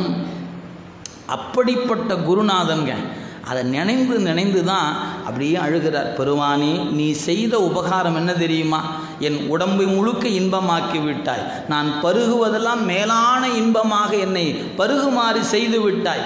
இத்தகைய இன்ப நிலைக்கு என்னை ஆளாக்கிய உன்னை நான் இப்பொழுது விட்டல்லவா இருக்கிறேன். இப்பொழுது நீ எங்கே? என்னை விட்டு சென்று விட்டாய். பெருமானே, உன்னை பிரிந்து நான் எப்படி இருப்பேன்? இதாங்க மாணிக்கவாசர் இடத்துல இருந்த தவிப்பு. அப்படியே தவிப்புனா நாம் நினைக்கிற தவிப்புலாம் இல்லை. நமக்கெல்லாம் எப்படி தெரியுமா இருக்குங்க? ரொம்ப நெருக்கமான ஒருத்தவங்க இறந்துட்டாங்கன்னு வச்சுக்குவோம். எவ்வளோ நாளுங்க நினச்சிட்டு இருப்பீங்க? அன்றைக்கி ஒரு நாள் சாப்பிடாமல் இருப்போம். நம்ம வீட்டிலேயே ரொம்ப முக்கியமான ஒருத்தர் இறந்துட்டாங்கன்னா அன்றைக்கி முழுக்க அழுது சாப்பாடு வேண்டாம் ஒன்றும் வேண்டான்னு அழுது கம்முன்னு விட்டுருவோம். அடுத்த நாள் காலை எழுந்திரிச்சோன்னே, எப்பா கொஞ்சம் ஏதாவது கொஞ்சம் கொடுங்கப்பா, ஏன் தொண்டையெல்லாம் வறண்டு போச்சு, கொஞ்சம் சுடு தண்ணியாவது கொடுங்க, ஒரு காப்பி தண்ணியாவது குடிங்க அப்படின்னு ஒன்று வாச்சோம். அந்த கொஞ்சோண்டு காப்பி உள்ளே போனேன் என்னவான் அழுது குடல்லாம் நேற்று பூரா சாப்பிடாமல் இருப்போம். வருத்தத்துலேயும் மயக்கம் மருந்து கடைசியில் 2 இட்லியாவது சாப்பிடுமான்னு 4 பேர் சுற்றி உட்கார வச்சு 2 இட்லி கொடுத்து சாப்பிட வச்சு அப்படியே இந்த 16 நாள் தள்ளுறதே பெரும்பாடுங்க. அதனால் இன்றைக்கி நம்ம மக்கள்லாம் என்ன பண்ணுறாங்களா, இறந்த உடனே இப்போ இன்றைக்கி நம்ம மக்கள் ரொம்ப ஷார்ட்கட், ஏன்னா உலகம் ரொம்ப வேகமாக போகிற உலகம் இல்லைங்களா. சனிக்கிழமை இறந்தாருன்னு வச்சுக்கோங்களேன், ஞாயிற்றுக்கிழமை 16, இந்த 16ன்னு பேர் தான் 16 நாள் ஆகிற வரைக்கும் காத்திருக்கிறதுக்கு நேரம் இல்லை, ரொம்ப பிஸி. யார் வீட்டுக்காரர் இருக்கிறவங்களும் பிஸி தான், சொந்தக்காரங்களும் எல்லாம் பிஸி தான். இப்போ 16 நாளுக்கு யாரும் இலை வீட்டில் உட்காந்துருக்கலாம் நேரம் இல்லைங்க. இப்போ வந்தம்மா சட்டு புண்ணு நாளைக்கு கருப்பு வையா, ஏங்க நாளைக்கு 16 கும்பொழுது எல்லாம் வந்துருங்க சாமியோ, வேலை முடிஞ்சு போச்சு. எப்போ அடுத்த நாள் காலையில் 16, சனிக்கிழமை செத்து போனார், ஞாயிற்றுக்கிழமை 16. அப்போ அதுக்கு பேர் தான் 16ஆம் நாள் வழிபாடு. 16 நாள் ஆன வரைக்கும் காத்துட்டு உட்காந்துருந்தோமா என்ன, அவ்வளோதானுங்க. 16 சாமி கும்பிட்டு என்னன்னு தெரியுங்களா, எல்லாம் கருப்பெல்லாம் முடிஞ்சு போச்சுங்க. அப்புறம் போய் உட்காந்து அப்புறம் டிவி பார்க்க வேண்டியது, சீரியல் பார்க்க வேண்டியது. யார் இறந்த வீட்லேயும் டிவி தான் பார்த்துருப்பாங்க, போனவங்களும் டிவி தான் பார்த்துருப்பாங்க. ஏன் அவ்வளோதாங்க வருத்தம். 24 மணி நேரம் நம்ம இறந்தவர் நினச்சிட்டு இருப்போமான்னு கேட்டால் நிச்சயமாக இல்லை. அப்புறம் திடீர்னு யாரோ ஒருத்தர் வருவாங்க, எங்கே நான் கேள்விப்பட்டங்கன்னு வருவாங்க பாருங்கள். அப்போ தான் அப்படியே வருவோம், துணி வச்சு கொஞ்சம் நேரம் அழுதுட்டு அவர் 2 நேரம் அப்படியே அழுகிற மாதிரி நின்றுட்டு அப்புறம் காப்பி கொடுங்க, டீ கொடுங்க, சாப்பிடுங்க, பசங்க எப்படி இருக்காங்க, பேரன் எப்படி இருக்காங்க, பேத்தி எல்லாத்தையும் பேசிகிட்டு இருந்துட்டு அவ்வளோதான் மரம். நீரினில் மூழ்கி நினைப்பு ஒழிந்தார். திருமந்திரம் சொல்லுதுங்க, பேரினை நீக்கி பிணம் என்று பெயரிட்டு சூரையம் காட்டிடை கொண்டு போய் சுட்டிட்டு நீரினில் மூழ்கி நினைப்பு ஒழிந்தார். தண்ணிக்குள்ளே எப்போ மூழ்கிறோமோ அப்போவே முடிஞ்சு போச்சு. என்னென்ன அப்பா அம்மா அண்ணன் தம்பி மாமன் மச்சான் எல்லா சொந்தம் என்னாகும், தண்ணிக்குள்ளே மூழ்கி எழுந்தவுடனே கொஞ்சம் கொஞ்சமாக நினைவு போயிடும். அப்புறமேல் நம்ம விருப்பப்பட்ட சீரியல் பார்க்குறது, விருப்பப்பட்ட சாப்பாடை சாப்பிட்டுட்டு அவ்வளோதான். அந்த தவிப்பு தவித்தவரல்ல மாணிக்கவாசகர். இரவும் பகலும் அவருக்கு குருநாதனை பிரிந்து நிற்கிறேன், குருநாதனை பிரிந்து நிற்கிறேன். அப்படி தவித்த தவிப்பு தாங்க நீத்தல் விண்ணப்பம். அந்த தவிப்பு எப்படியா இருக்குது அப்படின்னு படிக்கணும்னு நினச்சிங்கன்னா 50 வகை இந்த பதிக முழுக்க தவிப்பை தான் பதிவு செய்திருக்கிறார். அந்த குருநாதனை பிரிந்து என்னால் இருக்க முடியவில்லை, இதுதான் ஒத்த வரி. அதான் பிரபஞ்ச வைராக்கியம், உலகப்பற்றை துரத்தல். எனக்கு இந்த உலக வாழ்க்கை வேண்டாம் பெருமானே, இந்த உலக வாழ்க்கை எனக்கு வேண்டாம் என்று தவிக்கிற தவிப்பை எத்தனை வகையாக அருள் செய்திருக்கிறார் என்று நாம் காணும் பொழுது ஒவ்வொரு பாட்டிலும் சொல்லியிருக்கிறாரு. 50 வகையான தவிப்பு. நாம் 50ஐயும் சொல்ல போகிறதில்லை, சிலவற்றை மட்டுமே சிந்திப்போம். இப்போ நமக்கு தலைப்புக்குரியது முதல் பாட்டை தான் தலைப்பாக கொடுத்துருக்குறாங்க. கடையவனேனை கருணையினால் கலந்து ஆண்டு கொண்ட விடையவன். இந்த கலந்து என்ற சொல்லு தலைப்பில் இல்லை, அது கலந்துருச்சு. அவங்க உங்கள் கையில் கொடுக்க பத்திரிகை பார்த்தீங்கன்னா தெரியும். கடையவனேனை கருணையினால் ஆண்டு கொண்ட, அதில் என்ன ஒரு சொல்லு விட்டு போச்சு தெரியுங்களா, கலந்து என்ற சொல்லு விட்டு போச்சு. ஏன் அது கலந்துருச்சு, எதில் அந்த பாட்டிலே வரியிலேயே கலந்து போச்சு. கருணையினால் அது கலந்து விட்டது, கருணையினால் ஆண்டு கொண்டு விட்டதுனால அந்த சொல்லை விட்டுட்டாங்க. அது எப்படியோ விட்டு தலைப்பில் இவங்க விட்டுட்டாங்களா இல்லை அச்சுத்துறையில் இருப்பது விட்டுட்டாங்களான்னு தெரியல, ஒரு சொல் விட்டு போச்சு. அந்த பாட்டின் முதல் அடி என்னன்னு கேட்டால் கடையவனேனை கருணையினால் கலந்து ஆண்டு கொண்ட விடையவன், இதுதான் வரி. ஆனால் தலைப்பில் கலந்து என்பது விட்டுருச்சு, அது கடந்ததுனால விட்டு விட்டார்கள் அப்படின்னு நாம் அமைதிப்படுத்தி கொண்டு இந்த சொல்ல பார்ப்போம். கடையவன் என்று தன்னை சொல்ல மாணிக்க வாசகர் தன்னை சொல்லும் பொழுது கடையவன் என்று தன்னை சொல்கிறார். கடையவன்னா என்னங்க பொருள் அப்படின்னு நீங்கள் நினைத்து பார்க்கணும். கடையவன் அப்படிங்கிற சொல்லுக்கு எல்லாரையை விட கீழாக இருக்கிறேன்னு பொருள். கடையவன் என்ற சொல்லுக்கு பொருள் என்ன கேட்டால், நீங்கள் தகுதி வரையறை செய்வீர்களானால் அப்படியே தகுதி பிரகாரம், இப்போ ஒரு உதாரணத்துக்கு இன்றைக்கி மாணவ அவர்கள்லாம் தேர்வு எழுதுகிறாங்க. ஒரு கல்லூரியில் இடம் கிடைக்கும் அப்படின்னா தேர்வு எழுதுனவங்கெல்லாம் மதிப்பெண் பெற்ற பட்டியல் எடுத்து பார்த்துட்டே வந்தால் முதல் மதிப்பெண் கடைசியாக ஒருத்தர் வாங்கிப்பாருங்க அந்த மதிப்பெண். அப்படி அந்த முதல் மதிப்பெண் நோக்க கடைசியில் ஒருத்தர் இருப்பார் பாருங்க, அது போலன்னு வச்சுக்கலாம் நீங்கள் விளங்கி கொள்வதற்காக. அப்போ இறைவன் கருணை செய்ய வேண்டும் என்று கருதும் பொழுது அவன் எங்கே இருக்கிறான்? எல்லா தத்துவத்தையும் கடந்து நிற்கிற தலைவனுங்க. அவன் இருக்கிற இடம் 224 புவனங்களை கடந்து நிற்கிற இடம். அவர் இருக்கிற இடம் நம்ம சொல்லுக்கு அப்பாற்பட்டு இருக்கிற இடம்ங்க. நீங்கள் எவ்வளவு சொன்னாலும் அவன் இருக்கிற இடத்த நம்ம சொல்லால் சொல்ல முடியும். ஏன்? பாதாளம் 7 கீழ் சொற்கழிவு பாதமலர் போதார் புனை முடியும் எல்லா பொருள் முடிவு. அவனுடைய முடியை சொல்ல முடியாத இடத்துல இருக்குது, உச்சத்தில். திருவடி பாதாளம் வரைக்கும் நம்ம அறிவு போகும், பாதாளத்துக்கு கீழே நம்ம அறிவு போகாது. அவன் திருவடி பாதாளத்தையும் கடந்து நிற்குது. நாம் எங்கேயும் அவன் இடத்த சொல்கிறது? நாம் சொல்லுக்காக வச்சுட்டு அவன் இடம் எது தெரியுங்களா? திருக்கைலாயம். அது எப்படிப்பட்ட சொல்லும் பொருளும் இறந்த இடம். அது அந்த இடம் எப்படிப்பட்டனா சொல்லுக்கு வாராது. அதுக்காக இல்லாத இடம் நினச்சிக்காதீங்க. இருக்கிற இடம்தான் எல்லாவற்றையும் கடந்து இருக்கின்ற ஒரு ஆகாயம் இருக்குது. அதுக்கு தான் சிற்பர வியோமம் என்று பெயர். சிற்பர வியோமம், வியோமம்னா ஆகாயம்னு பேர். சிற்பர யோமம், சித்துனா அறிவு கடந்து நிற்கின்ற ஆகாயம் என்று பெயருங்க. சிதாகாயம், சித் கூட்டல் ஆகாயம், சிதாகாயம் என்று சொல்வது.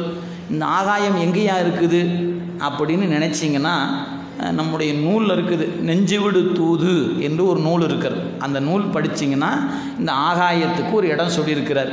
அந்த நூலை படித்து நீங்கள் தெரிந்து கொள்ளணும், நீங்கள் விளங்கி கொள்வதற்காக சொல்லணும்னு வச்சிங்கன்னா, இப்போ நாம் இருக்கிற பகுதிக்கு பூமி அப்படிங்கிற ஒரு கோள் இருக்கிறது. இந்த பூமி போல் நிறைய கோள்கள் இருக்குது. நாம் இருக்கிற இடத்துல சூரிய மண்டலத்தில் சந்திரன், 9 கோள்கள், எண்ணற்ற கோள்கள், இதெல்லாம் உள்ளடக்கி நிற்கிற ஒரு இடம் தான் மேலே காண்கிற ஆகாயம். நீங்கள் காண்கிற ஆகாயம் எங்கே இருக்குதுன்னு கேட்டால் நமக்கு விளங்குற மாதிரி வச்சுக்கணுங்க. கடல், நிலம், நீர், நெருப்பு இதெல்லாம் உள்ளடக்கி ஒரு பெரிய பொருள் இருக்குது. அதான் மேலே இருக்கிற ஆகாயம். சரி, இந்த ஆகாயத்துக்கு தொடக்கம் தெரிகிறதா? தெரியல. அதனுடைய முடிவு தெரிகிறதா? தெரியல. ஏன்? நீங்கள் ஒரு கற்பனை பண்ணிக்குன்னு நினச்சிங்கன்னா ஒரு பெரிய வட்டத்துக்குள்ளே இந்த பூமி என்கிற வட்டம் இருக்குதுங்க. அவ்வளோதான். ஆகாயம் எதுன்னு கேட்டிங்கன்னா அது பெரிய வட்டம். அந்த பெரிய வட்டத்துக்குள்ள இந்த பூமி என்கிற சின்ன வட்டம் இருக்குது. அதுதான் இது. பூமி மாதிரி எண்ணற்ற வட்டங்கள் இருக்குது. எது? அதான் சூரியன் என்றும் சந்திரன் என்றும் செவ்வாய் என்றும் என்னென்னமோ பேர் சொல்லிட்டு இருக்கிறோம். மொத்தத்தில் ஆயிரக்கணக்கான நூற்றுக்கணக்கான கோள்கள் சுற்றி கொண்டு இருக்குது. எங்கே? அந்த பெரிய வட்டத்துக்குள்ளே சின்ன சின்ன வட்டம் சுற்றிட்டு இருக்குது. இப்போ நாம் காணுகிற வட்டம் அந்த ஒரு வட்டம் தான். உண்மையிலேயே இந்த வட்டத்தை கடந்து ஒரு பெரிய வட்டம் இருக்குது. அந்த வட்டம் எங்கே இருக்குது அப்படின்னு கேட்டால் அது கொஞ்சம் சைவ சித்தாந்தம் படித்தவங்க தெரிந்து கொள்ளலாம். நாம் காண்கின்ற ஆகாயம் என்பது ஆன்ம தத்துவத்துக்குள் இருக்கிற ஆகாயம். ஆன்ம தத்துவம் 24. அந்த 24 தத்துவங்களை உள்ளடக்கி இருக்கக்கூடிய ஒரு ஆகாயம் தான் நாம் பார்த்துட்ருக்குறோம். இந்த ஆகாயத்துக்கு நாம் என்ன சொல்லணும்னா பிரகிருதி மாயை அப்படிங்கிற மாயையில் இருக்கக்கூடிய ஆகாயம். இந்த ஆகாயத்தை மேலே, அதுக்கு மேலே ஒரு ஆகாயம் இருக்குது. அதுக்கு அசுத்த மாயை உலகம்னு பேருங்க. அசுத்த மாயா புவனங்கள் என்று அதுக்கு பெயர். அந்த உலகமெல்லாம் ஒரு ஆகாயம். அந்த உலகத்தை உள்ளடக்கி ஒரு ஆகாயம். அப்போ அது 2வது வட்டம். நாம் இருக்கிற வட்டம் ஒரு வட்டத்துக்குள்ளே இருக்கிறோம். அதுக்கு மேலே ஒரு வட்டம். அதுக்கு மேலே இருக்குது சுத்தமாயா புவனங்கள்னு பேர். அது ஒரு பெரிய வட்டம். இப்போ 3 வட்டம் நினச்சிக்கங்க. நாம் இருப்பது பூமி என்கிற கோள். அது சின்ன வட்டம். நாம் இருக்கிற வட்டம். அதுக்கு ஆகாயம் என்கிற ஒரு வட்டம். அது அசுத்த மாயைக்கு கீழே இருக்கக்கூடிய பிரகிருதி மாயை.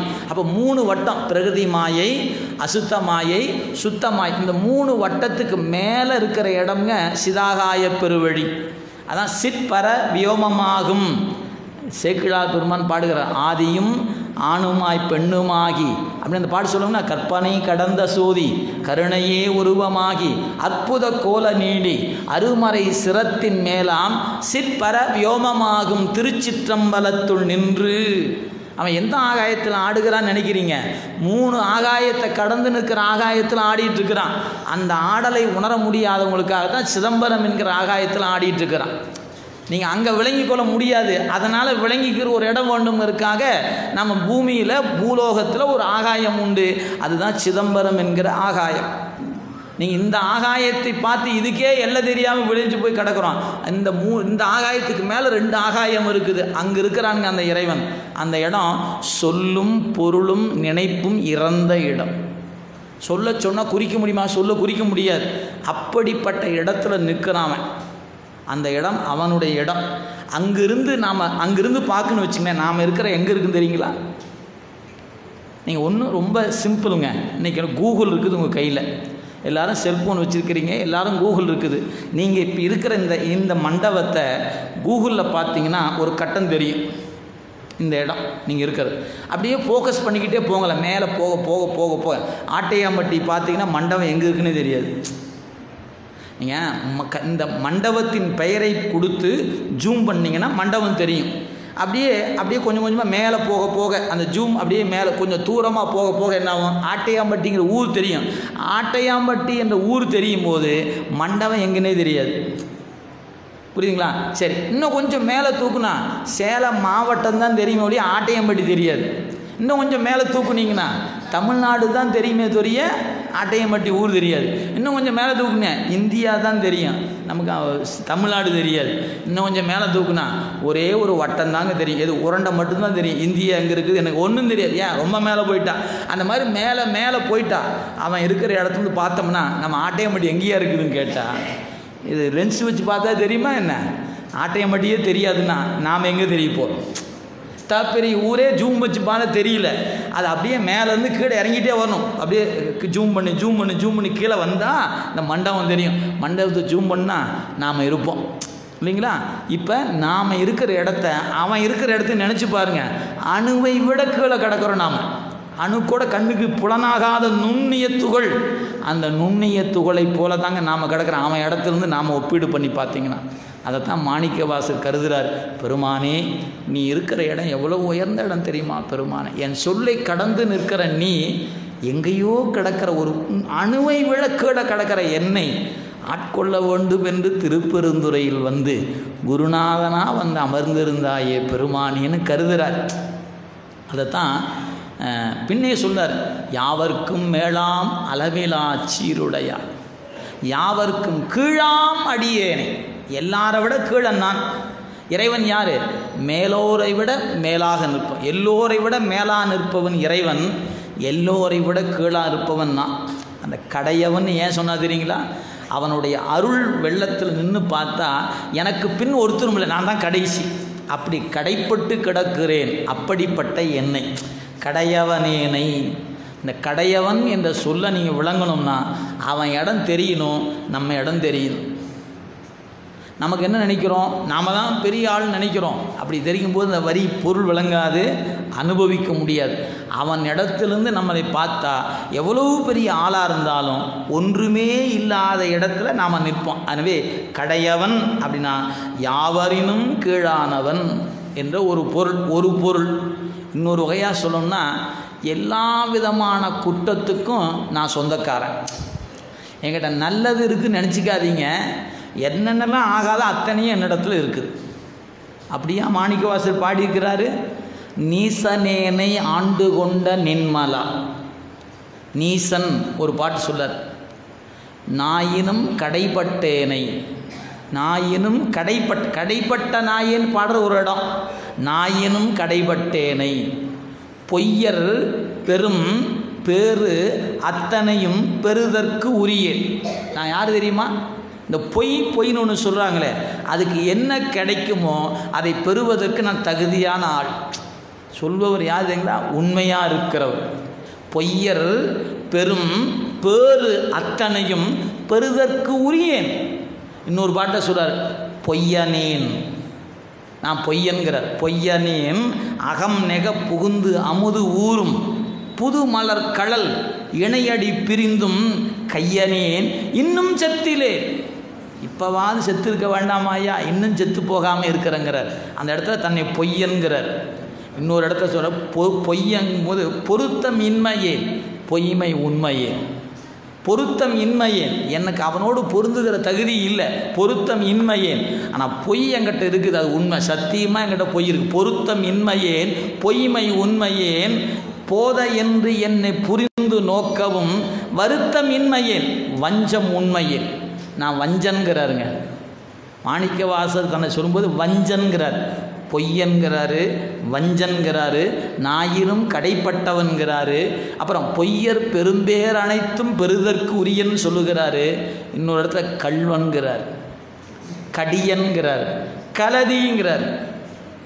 கோத்தும்பியில் வர பாட்டு கள்வன், கடியன், கலதி, இவன் என்னாதே.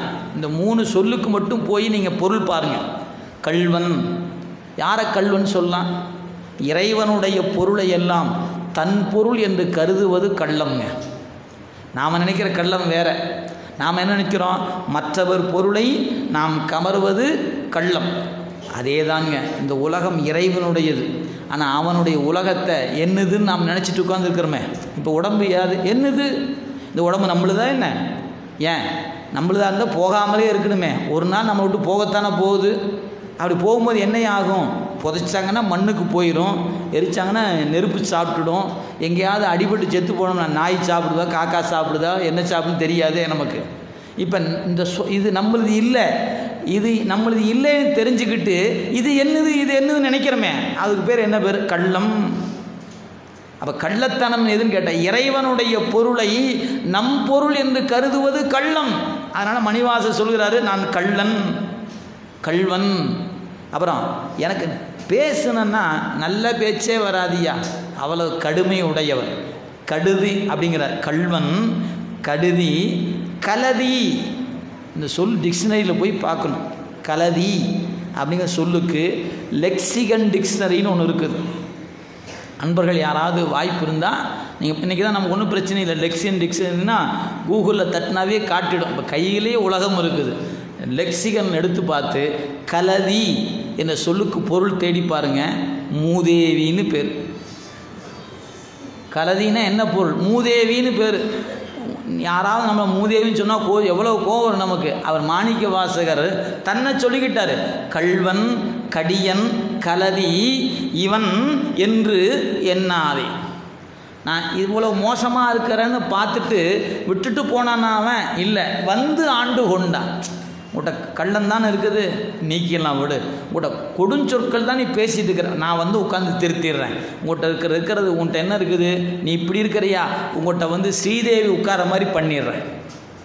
இந்த மூதேவி இருந்த இடத்துல எதை கொண்டாந்து வச்சுட்டானுங்க? ஸ்ரீதேவி கொண்டாந்து வச்சுட்டானே. யார்? அவன் தான் ஏன் பண்ணாத? அவர் சொல்றாரு, கள்வன், கடியன், கலதி, இவன் எண்ணாதே வள்ளல் வரவர வந்து ஒழிந்தான் என் மனத்தே. உள்ளத்து உரு துயர் ஒன்று ஒழியா வண்ணமெல்லாம் தெள்ளும் கடலுக்கே சென்றுதாய் கோத்தும்பி. எப்படி? அதாவது நல்லா சிந்திச்சு பாருங்க. தூய்மை ஆக்கிய பிறகு நம் நெஞ்சுக்குள்ளே இறைவன் உட்காரல, நெஞ்சுக்குள்ளே உட்கார்ந்துக்கிட்டு தூய்மை நானுங்க. ரெண்டுக்கு வித்தியாசம் இருக்கிறது. நீ தூய்மை செஞ்ச பிறகு இறைவன் வந்தான்னு சொன்னால் இறைவனோட தூய்மைக்கு பெருமையாயிரும். ஏன்? தூய்மை இருந்தால் தான் ஏன் வருவார் அவர். அப்போ தூய்மை இருக்கும் இடத்துல வருவான். அது ஒரு பொருள். ஆனால் இங்கே எப்படி மாணிக்கவாதி என்ன சொல்கிறது? தூய்மைப்படுத்தி விட்டு என் நெஞ்சுக்குள் வந்தவன் அல்ல, நெஞ்சுக்குள்ளே உட்கார்ந்துக்கிட்டு தூய்மைப்படுத்தினா என்ன? என்கிட்ட என்னென்ன குற்றம் இருந்துச்சு? இந்த முறத்தில் பார்த்தீங்கன்னா அப்படி முறத்தில் சலிப்போம் பாருங்களா, அப்படி இந்த கல் குப்பை ஒன்று ஒன்று அப்படி சலிக்க வரும் பாருங்க. அது மாதிரி தெள்ளும், அதுதான் தெள்ளுதல்னு பேர். அப்படியே புடைக்க என்னாச்சு? நல்லதெல்லாம் உள் வரும், மற்றதெல்லாம் என்ன ஆகும்? வேண்டாதெல்லாம் வெளியே போகும். அதுதான் புடைத்தல்னு பேர். புடைப்பதற்கு என்ன பொருள்னு கேட்டால் நல்லதை உள்வாங்கிக்கொள்ளும். சல்லடை எடுத்துட்டு என்ன பண்ண தெரியுங்களா? அழுக்க வச்சுக்கும், நல்லதை கீழே விட்டுடும். சல்லடைக்கும் முறத்துக்கும் என்ன வேறுபாடு? நீங்கள் அரிசி போட்டு சல்லடை போட்டு எடுத்தீங்கன்னா கல்லை பிடிச்சி விட்டு அரிசியை விடும். ஏன்? நல்லதை பிடிச்சிக்காதது, கீழே விட்டுடும். ஆனால் முறம் என்ன பண்ணணும்னு கேட்டால் நல்லதை உள்வாங்கி கொள்ளும், வேண்டாதெல்லாம் வெளியேற்றும். அப்படி இறைவன் என் நெஞ்சுகள் உட்கார்ந்து என்ன பண்ணான்? புடைத்து எடுத்தானுங்க. ஆனால் உள்ளத்து உறுதியர் ஒன்று ஒழியா வண்ணமெல்லாம் தெள்ளும் கடலுக்கே சென்றுதாய் கோத்தும்பி என்று மாணிக்கவாசகர் இந்த கடைப்பட்டு கடந்த என்னை பெருமான் என்ன பண்ணா? திருத்தினானுங்க. திருத்தி என்னை ஆண்டு கொண்டான் என்று எங்கே உட்காந்துட்டு? நெஞ்சுக்குள்ளே உட்காந்துக்கிட்டு திருத்தினான். திருத்திய பிறகு வரல, அவன் உள்ளே அமர்ந்து கொண்டு திருத்தினான் என்று அழகாக பதிவு செய்கிறான். அதனால் கடையவன் அப்படிங்கிற சொல்லுக்கு எல்லாரை விட கீழாக இருப்பவன் ஒரு பொருள், எந்த தகுதியும் இல்லாதவன். அது வேறு வகையாக சொன்னால் ஒன்றும் போதா நாயே, ஒன்றும் போதா நாயே. அவர் சொன்ன வார்த்தைங்க அது. ஒன்றும் போதா நாயேனை உய்ய கொண்ட என் கருணை. பெருமானே எங்கேயோ கடந்தனே சுவாமி, நீ உன் கண் பார்வைப்பட்டதுனால தானே இன்றைக்கி நான் ஒருவனாக முன்னே நிற்கிறேன் அப்படின்னு அவர் கதறார். எனவே கடைப்பட்டு கிடக்கிறேன் என்ற சொல்லிலேயே இத்தனை பொருள் இருக்கிறது. இந்த ஒரு சொல்லில் கடையவன் அப்படின்னு சொல்லும் பொழுதே இவ்வாறு இருக்குது. இன்னொரு வகையாக சொன்னால் எந்த விதமான பற்றுக்கோடும் இல்லாத கடையவன் அப்படின்னா பற்றுக்கோடு இல்லாதவன் அர்த்தம். இப்போ நாமெல்லாம் வச்சுங்க, நீங்களாம் யாருங்க, எனக்கு என்னையா கவலை, எங்கள் அப்பா இருக்கிறாரு, எங்கள் அம்மா இருக்கிறாரு, எங்கள் அப்பா தாத்தா இருக்கிறார், பாட்டி இருக்காங்க, அத்தை இருக்கிறாங்க, மாமா இருக்காங்க, நண்பர் இருக்கிறார், இப்படி ஏதாவது ஒன்று நமக்கு பற்றுக்கோடு இருக்கிறது. எனக்குன்னு ஒருத்தருமே இல்லைன்னு யாராவது இருக்குமா என்ன? அப்படிலாம் இல்லை, சொல்லிக்குவோமே ஒழிய உண்மையிலே நமக்கு பின்னாடி ஒரு பேக்ரவுண்டு இருக்கும். நான் யார் தெரியுமா பாரு, ஒரு ஃபோன் அடித்தா இப்போ என்ன தெரியுமா உனக்கு அப்படின்னு நம்ம பின்னாடி ஊரே நிற்கும். அப்படிப்பட்ட வலிமையான பற்றுகளை கொண்டிருப்பவர்கள் நாம். ஆனால் மாணிக்க வாசகர் எந்த பற்றும் இல்லைங்கிறார், ஒரு பற்றும் இல்லைங்கிறார். ஏன்? அந்த சொல்லுக்கு தானே கடையவன்னு பேர். கடையவன் என்ற சொல்லிலேயே இத்தனை வகையான பொருள் இருக்கிறது. இது சும்மா கம்மி. இன்னும் நீங்கள் உள்ளே பூந்தீங்கன்னா மாணிக்க வாக்கிலேயே நிறைய பார்த்துக்கலாம். எனவே கடையவனேனை அவன் ஆண்டு கொண்டான். எதன் காரணமாக? கருணையினால். இந்த சொல் ரொம்ப அருமையான சொல்லுங்க. மாணிக்க வாசகரை இறைவன் ஆட்கொண்டது எந்த அடிப்படையில் அப்படின்னா கருணை அடிப்படையில். அவரை மட்டும்தான் நினச்சிக்காதீங்க. இந்த மண்டதுக்க நம்ம எல்லாம் ஆட்கொண்டது கருணை அடிப்படையில் தான். நீங்கள் ஒரு சொல் விளங்கி கொள்ள முடியும். உங்களுக்காக சொல்கிறேன். ஒருவர் அரசு பணியில் இருக்கிறார். அவர் உதாரணத்துக்கு ஒரு தாசில்தாராக இருக்கான்னு வச்சுக்கோங்களேன். அவருக்கு ஒரு பையன், அவன் படிப்பே வரலைங்க, அவனுக்கு படிக்கவே மாட்டேன்டான். ஏன்? கொஞ்சம் அதிகாரத்தில் அப்பா இருப்பதுனால அவ்வளோ சீக்கிரம் படிப்பு வராத பையனாக போயிட்டான். இப்போ திடீர்னு ஒரு நாள் அந்த தாசில்தார் ஹார்ட் அட்டாக்கில் இறந்துட்டார். உடனே இந்த அரசு என்ன பண்ணுகிறது? கருணை அடிப்படையில் அந்த பையனுக்கு ஒரு வேலை கொடுக்குது. அவனுக்கு படிப்பே இல்லை, தகுதியே இல்லை அவனுக்கு. அந்த வேலை கொடுக்குறதுக்கு அவனுக்கு தகுதி அடிப்பில் அந்த வேலைக்கு வந்தானான்னு கேட்டால் இல்லை. ஒரு உதாரணத்துக்கு வச்சுக்கோங்க, ஒரு பியூன் வேலைன்னு வச்சுக்குவோம். 10வது படிச்சிருக்குன்னு வச்சுக்குவோம். இது நாம் கற்பனைக்காக வச்சுக்கிறோம். அவன் அதுவோட படிக்கலைங்க, 10வது கூட படிக்கலை. இப்போ அரசு என்ன கருதுது? அரசுக்காக இவ்வளோ காலம் பணி செய்திருக்கிறாரு, அவர் இப்போ திடீர்னு இறந்துட்டார். எனவே இந்த பையனுக்கு ஒரு அரசு வேலை வாய்ப்பு கொடுக்க வேணும். எந்த அடிப்பில் கொடுக்குறாங்க? அவன் படித்த கல்வி தகுதியில் கொடுக்கப்படலைங்க, கருணை அடிப்படையில். இதை நினைவு வச்சுக்குங்க. அதே தாங்க இப்போ நமக்கு எண்ணி பார்க்கணும். நம்ம பாரம்பரியம், எங்கள் அப்பா வழி வழியாக சிவபெருமான், அவங்க தாத்தன் நம்ம அப்படியே நம்ம பாரம்பரியம் கொஞ்சம் சிந்திச்சு பார்ப்போமே. எங்கள் தாத்தா சிவனடியார், எங்கள் பாட்டன் சிவனடியார், எங்கள் பாட்டனுக்கு பாட்டன் சிவனடியார், அப்படியே பரம்பரையாக வந்தமா என்ன? இல்லையே. நாமெல்லாம் பஞ்சத்துக்கு வந்த மாதிரி தானே வந்திருக்கிறோம், பரம்பரையாவாக வந்திருக்கிறோம். கொஞ்சம் சிந்திச்சு பார்த்தோம்னா நம்ம அம்மா அப்பா உருத்திராக்கம் போடலை, அவங்க திருநீர் பூசலை, அவங்க சாமின்னா பொங்கல் வச்சு கும்பிடுவாங்க, வருஷத்தோட அம்மா சொல்லி கும்பிட்டு சாமின்னு விட்டுட்டாங்க. ஆனால் நீ திருவாசக தலைமையில வச்சுக்கிட்டு முற்றோதல் பண்ணிக்கிட்டு ஆடி பாடி வணங்கிட்டு இருக்கிறமே, நம்மளை பெருமான் எந்த அடிப்படையில் ஆண்டு கொண்டு இருக்கிறான் அப்படின்னு கேட்டால் இந்த தகுதி அடிப்படையில் ஆண்டு கொண்டது இல்லைங்க, கருணை அடிப்படையில் ஆண்டு கொண்டது. அந்த வரி நமக்கு சொன்னது. மாணிக்க வாசகரை கருணையினால் ஆண்டு கொண்டான்னு நினச்சிடாதீங்க. அவருக்கு கொடுக்காம யாருக்கும் கொடுப்பது. எவ்வளவு படிச்சிருக்கிறார் தெரியுமா? மதிநூல் அமைச்சர், பாண்டி நாட்டினுடைய முதல் அமைச்சர். அவருடைய புலமையை அறிந்து அரிமத்தன பாண்டியன் பாண்டி நாட்டின் முதல் அமைச்சராக கொண்டாந்து நிறுத்தி இருக்கிறார்னா எவ்வளவு கல்வி அறிவு பெற்றவர், எவ்வளவு கேள்வி ஞானம் பெற்றவர். அப்படிப்பட்ட ஒருவரை இறைவன் ஆண்டு கொண்டது தகுதியில் ஆண்டு கொண்டார் என்று சொல்லலாம். ஆனால் நமக்கு படிப்பை நினச்சி பார்த்தா நம்ம படிப்பெல்லாம் படிப்பா என்ன? நாம் என்ன படிச்சிருக்கிறோம்? நம்ம கொண்ட சாமி ஆண்டு கொண்டார் என்பதற்கு ஒன்றும் இல்லை. எனவே இந்த கருணையினால் ஆண்டு கொண்டான் என்பது தகுதி அடிப்படையில் ஆண்டு கொண்டது அல்ல, கருணை அடிப்படையில் ஆண்டு கொண்டது. அது அவரே பதிவு செய்கிறார். எங்கே இருக்குது தெரியுங்களா? இன்னிசை வீணையர் யாழினர் ஒருவார், இருக்கொடு தோத்திரம் இயம்பினர் ஒருவார், துண்ணிய பிணைமலர் கையினர் ஒருவார், தொழுகையர் அழுகையர் துவழ்கையர் ஒருவார், சென்னியில் அஞ்சலி கூப்பினர் ஒருவால். திருப்பெருந்துறை உரை சிவபெருமானே அப்படியே வரிசைப்படுத்திட்டார். யார் பாட்டு பாடிட்டு இருக்கிறாங்களா? இன்னிசை வீணையர் யாழினர். வீணை வாசிக்கொண்டு கொண்டு ஒரு கூட்டம் இருக்குது, யாழ் மீட்டு கொண்டு ஒரு கூட்டம் இருக்குது. எது? ஓம் நம சிவாய், ஓம் நம சிவாய் அப்படின்னு வீணையில் 5 எழுத்து மந்திரத்தை வாசித்து நிற்கிறாங்க. ஒரு பெருங்கூட்டம் நிற்குது. எனவே வீணை என்ற கருவியாலும் யாழ் என்ற கருவியின் வழியாகவும் இறைவனை அழைத்து கொண்டு நிற்க ஒரு பெருங்கூட்டம் நிற்குது. அங்கே விட்டுட்டார் சாமி. இன்னிசை வீணையர் யாழினர் ஒருவால் இருக்கொடு தோத்திரம் மந்திரத்தை சொல்லிக்கொண்டு ஒரு கூட்டம் நிற்குது. எது? அது இருக்கு மந்திரத்தையும் தமிழ் மந்திரங்களை சொல்லிக்கொண்டு ஒரு கூட்டம் நிற்குது. இருக்கொடு தோத்திரம் இயம்பினர் ஒருவால் துண்ணிய பிணை மலர் கையினர் ஒருவர். அப்படியே அன்று பூத்த மலரை கையில் வச்சுக்கிட்டு பெருமான் இந்த பக்கம் வந்தார்னா அவருடைய திருவடியில் போடணும் பூவை வச்சுட்டு நிற்கிறாங்களாம். சாமி அந்த பக்கம் வருவார்னு காத்துட்டு நிற்கிறாங்களாம். எனவே துண்ணிய பிணை மலர் கையினர் ஒருவார். அப்படியே அடுத்த கூட்டம் சாமி வந்துடுவாரா? தொழுகையர் அழுகையர் துவழ்கையர். தொழுகையர்னா யாரு? கையை அப்படி தலைமையாக தூக்குறவங்க அப்படியே வச்சு பார்த்து சாமி வந்துடுவார், பெருமான் வருவார் என்ன வரவே ஆளக்கான இன்னும் கை இன்னும் கீழே கைதான் நிகழவிடேன்னு தொண்டர் கையை தூக்கி வச்சு நின்றுட்டே இருக்கிறாங்க. தொழுகையர் அழுகையர் துவழ்கையர். மயக்கம் போட்டு ஒரு கூட்டம் விழுந்துருச்சுங்க. சாமி இன்னும் காணுங்க, எப்போ வருவார் ஏங்கி மயக்கம் போட்டு ஒரு கூட்டம் விழுந்துருச்சு. இத்தனை பேர் காத்துட்டு கிடக்கிறாங்க சாமியை பார்க்கறதுக்கு. இந்த சாமி அத்தனை பேர்த்தையும் விட்டு போட்டு திருப்பெருந்துறையில் வந்து உட்காந்துக்கிட்டாருங்க. ஏன்? மாணிக்க வாசகர் நாளைக்கு வரப்போறாருன்னு இன்னைக்கு வந்து உட்காந்துக்கிட்டார். அதை நினச்சி பார்க்குறாருங்க. பெருமானே நீ யாரியா? எல்லாமும் கடந்த ஒப்பற்ற தலைவன் அல்லவா நீ? உன்னை காண்பதற்கு இத்தனை கூட்டம் காத்து கிடக்கிறது. அத்தனை பேர்த்தையும் விட்டு போட்டு என்னை ஆட்கொள்ள வேண்டும் என்பதற்காக மானிட சட்டை தாங்கி திருப்பெருந்துறையில் வந்து செந்தழல் புரைதிரு மேனியும் காட்டி திருப்பெருந்துறையுரை கோயிலும் காட்டி அந்தணன் ஆவதும் காட்டி வந்து ஆண்டாய் ஆரமுதே. என்ன காட்டினார்? கடல் காட்டி நாயேனை ஆட்கொண்ட அண்ணாமலையானை பாடுதுங்கா நம்மானா. என்ன காட்டினார்?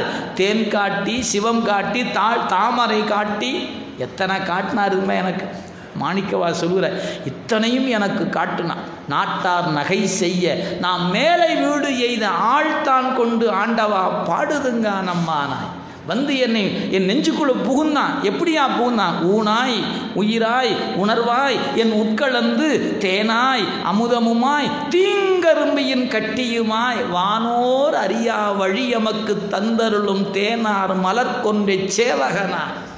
என்ன பெருமாள், தேவர்கள் காண முடியாமல் தடுமாறிட்டு கிடக்கிறான். சாமி எங்கன்னு. இந்த சாமி இங்கே வந்து உட்கார்ந்துட்டு நான் வருவேன்னு இங்கே காத்து கிடக்க, எல்லோரும் அவனை பார்க்க வேண்டும் என்று காத்து கிடக்க நான் வர வேண்டும் என்று காத்து கிடக்கிறானே இந்த ஒப்பற்ற தலைவன். இந்த பெருமானுக்கு ஆளாவதை விட வேறு யாருக்கு நான் ஆளாவது? அதனால் மாணிக்கவாசர் ஏன் கரைஞ்சு போனார்னு கேட்டால், இந்த சிவம் அவரை காண வேண்டும் என்று காத்து கிடந்தவருக்கு காட்சி கொடுக்கவில்லை. என் பொருட்டு வந்து நிலந்தன்மேல் வந்து அருளி நீழ்கடல்கள் காட்டி ஞாயிற்கடைப்பட்ட அடியேனுக்கு தாயில் சிறந்த தயாவான தத்துவனே. என்ன வரிங்க? அப்படியே உருக்கம் வந்துச்சுங்க. அந்த வரி படிக்கும்போதே உசுரே போயிடணும். அதில் ஞாயிற்கடைப்பட்டு இருக்கிற எனக்கு தாயை விட சிறந்த தயாவான தத்துவனே. என்ன உயிர்ப்பான் அந்த தொடர்களை சிந்திச்சுப்பான். எத்துணை இடங்கள், ஒவ்வொரு இடங்கள் தாயை விட சிறந்தவன். பால் நினைந்தூட்டும் தாயினும் சாலப்பறிந்து. சால என்பது மிகுதி குறித்த சொல். நீங்கள் தான் போட்டுக்கணும். அம்மாவை விட எத்துணை மடங்கு. 1, 10, 100, 1000, லட்சம், கோடி போட்டால் சரியாயிருமாயா? இல்லை, அத்துணை மடங்கையும் கடந்து நிற்பவங்க. அவனை போல சிறந்த தாய் ஒருவரும் இல்லை. அதான் தாயில் சிறந்த தயாவான தத்துவம். ஏன் தெரியுங்களா? அம்மா கூட ஒரு நாள் நாம் ஏதாவது செஞ்சிட்டோம்னா போட அப்படி வெறுத்து ஒரு நாள் அவள் கூட நம்மை புறக்கணித்து விடக்கூடும். ஆனால் பிறவிதோறும் தாயாக வருகிற இந்த தத்துவன் இருக்கிறானே, ஒருபோதும் புறக்கணிப்பதில்லை. வா என்று பூதலத்தை என்னை வலித்து ஆண்டு கொண்டான். பூவார் அடிச்சுவடு என் தலைமையில் பொறித்தலுமே தேவானவா பாடி தெள்ளேனம் கொட்டா. என்னையா பண்ணார்? என்னை தெய்வத்தன்மை உடையவனாக ஆக்கிவிட்டார். சிவமாக்கி என்னை ஆண்டான் அல்லவா. எத்துணை வரிகள், எத்துணை வரிகள். அவருடைய அனுபவத்தை அப்படியே பதிகம் பதிகமாக கதறி இருக்கிறாருங்க. எனவே இறைவன் என்னை ஆண்டு கொண்டது தகுதியினால் அல்ல, கருணையினால். சொல்லுவர் யார் தெரியுங்களா? அமைச்சர். நாமெல்லாம் நினச்சிட்டு இருக்கிறோம் சாமி என்னை ஆண்டு கொண்டது தகுதியினால். நமக்கு அந்த நினைப்பு இருக்குது. ஏன்? நான் நல்லா பாடுவேன், நான் நல்லா பணி செய்வேன், நான் ரொம்ப அழகாக இருக்கிறேன், என்கிட்ட நிறைய காசுலாம் இருக்குது, நிறைய படிச்சிருக்கிறேன், இப்படிலாம் நாம் நினச்சிட்ருக்குறோம். இதெல்லாம் வச்சா நம்ம ஆண்டு கொண்டார். நம்மளை விட சிறந்து அழகாக ஜேசுதாஸ் இருக்கிறாரு, பாலசுப்ரமணியம் இருக்கிறார், எத்தனை அழகான பாடகர் இருக்கிறாங்க. அவங்களெல்லாம் ஆட்கொள்ளாமல் காக்கா மாதிரி கத்திட்டு இருக்கிறோம். நம்மளை பிடிச்சி வச்சுருக்கிறாங்க திருவாசகம் பாடுன்னு. நீங்கள் நினச்சி பாருங்கள், குரல் நல்லா இருக்குதுன்னு நம்மளெல்லாம் பிடிச்சாருன்னா இந்நேரம் பிடிச்சிருந்தா ஜேசுதாஸையும் எஸ்பி பாலசுப்ரமணியம் இன்னும் நிறைய இன்றைக்கி நவீனத்து நிறைய பாடுறவங்களும் இருக்காங்க. அவங்களாம் பிடிச்சி இங்கே வாப்பா நீலாம் ரொம்ப பாடுற, நீ என்ன பாடுன்னு சொல்லி இழுத்து வச்சுருக்கலாம் இல்லையா? அவங்களெல்லாம் உலகத்தை பாட வச்சு போட்டு நம்மளை தாங்க அவனை பாட வச்சுருக்கிறான். நமக்கு என்ன சாரி கம பதனி தெரியுமா? கர்நாடக சங்கீதம் தெரியுமா? பன்னிசை தெரியுமா? ஒன்றுமே தெரியாது. ஆனால் நாம் பாடுறோம். சாமி கேட்டுட்டு தானே உட்காந்துருக்கிறார். டேய் நிறுத்து பாட்டை அப்படின்னு என்னைக்காவது ஒரு நாள் சொன்னாரா? ஏன்? பாட கேட்டுக்கிட்டே உட்காந்துருக்கிறான். ஏன்? எந்த தகுதி? நம்ம குரல் நல்ல சாரீரம் நல்லா இருக்குதுங்கக்கா, இல்லை சரீரம் நல்லா இருக்குதுன்னு கேட்குறானா? சரீரமும் நம்மகிட்ட இல்லை, சாரீரமும் நம்மகிட்ட இல்லை. ஆனால் நம்ம பாட்டை கேட்குறானே, எந்த அடிப்படையில் கேட்குறானுங்க? எனவே நம்மை ஆண்டு கொண்டது மாணிக்க வாசகர் தன்னை சொல்லி கொண்டார். உண்மையிலேயே நாம் எப்படி பார்க்கணும்? சாமி உங்களை ஆட்கொண்டது தகுதியில் தான். நீங்கள் இப்படிலாம் சொல்லாதீங்க. அந்த வரி எங்களுக்கு சொன்னது, எங்களுக்கு தான் சொன்னது. நீங்கள் இப்படிலாம் சொல்லாதீங்க. ஏன்?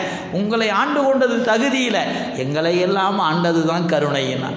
எனவே கடையவனேனை கருணையினால் கலந்து ஆண்டு கொண்ட விடையவன், கலந்து ஆண்டு கொண்ட விடையவன்.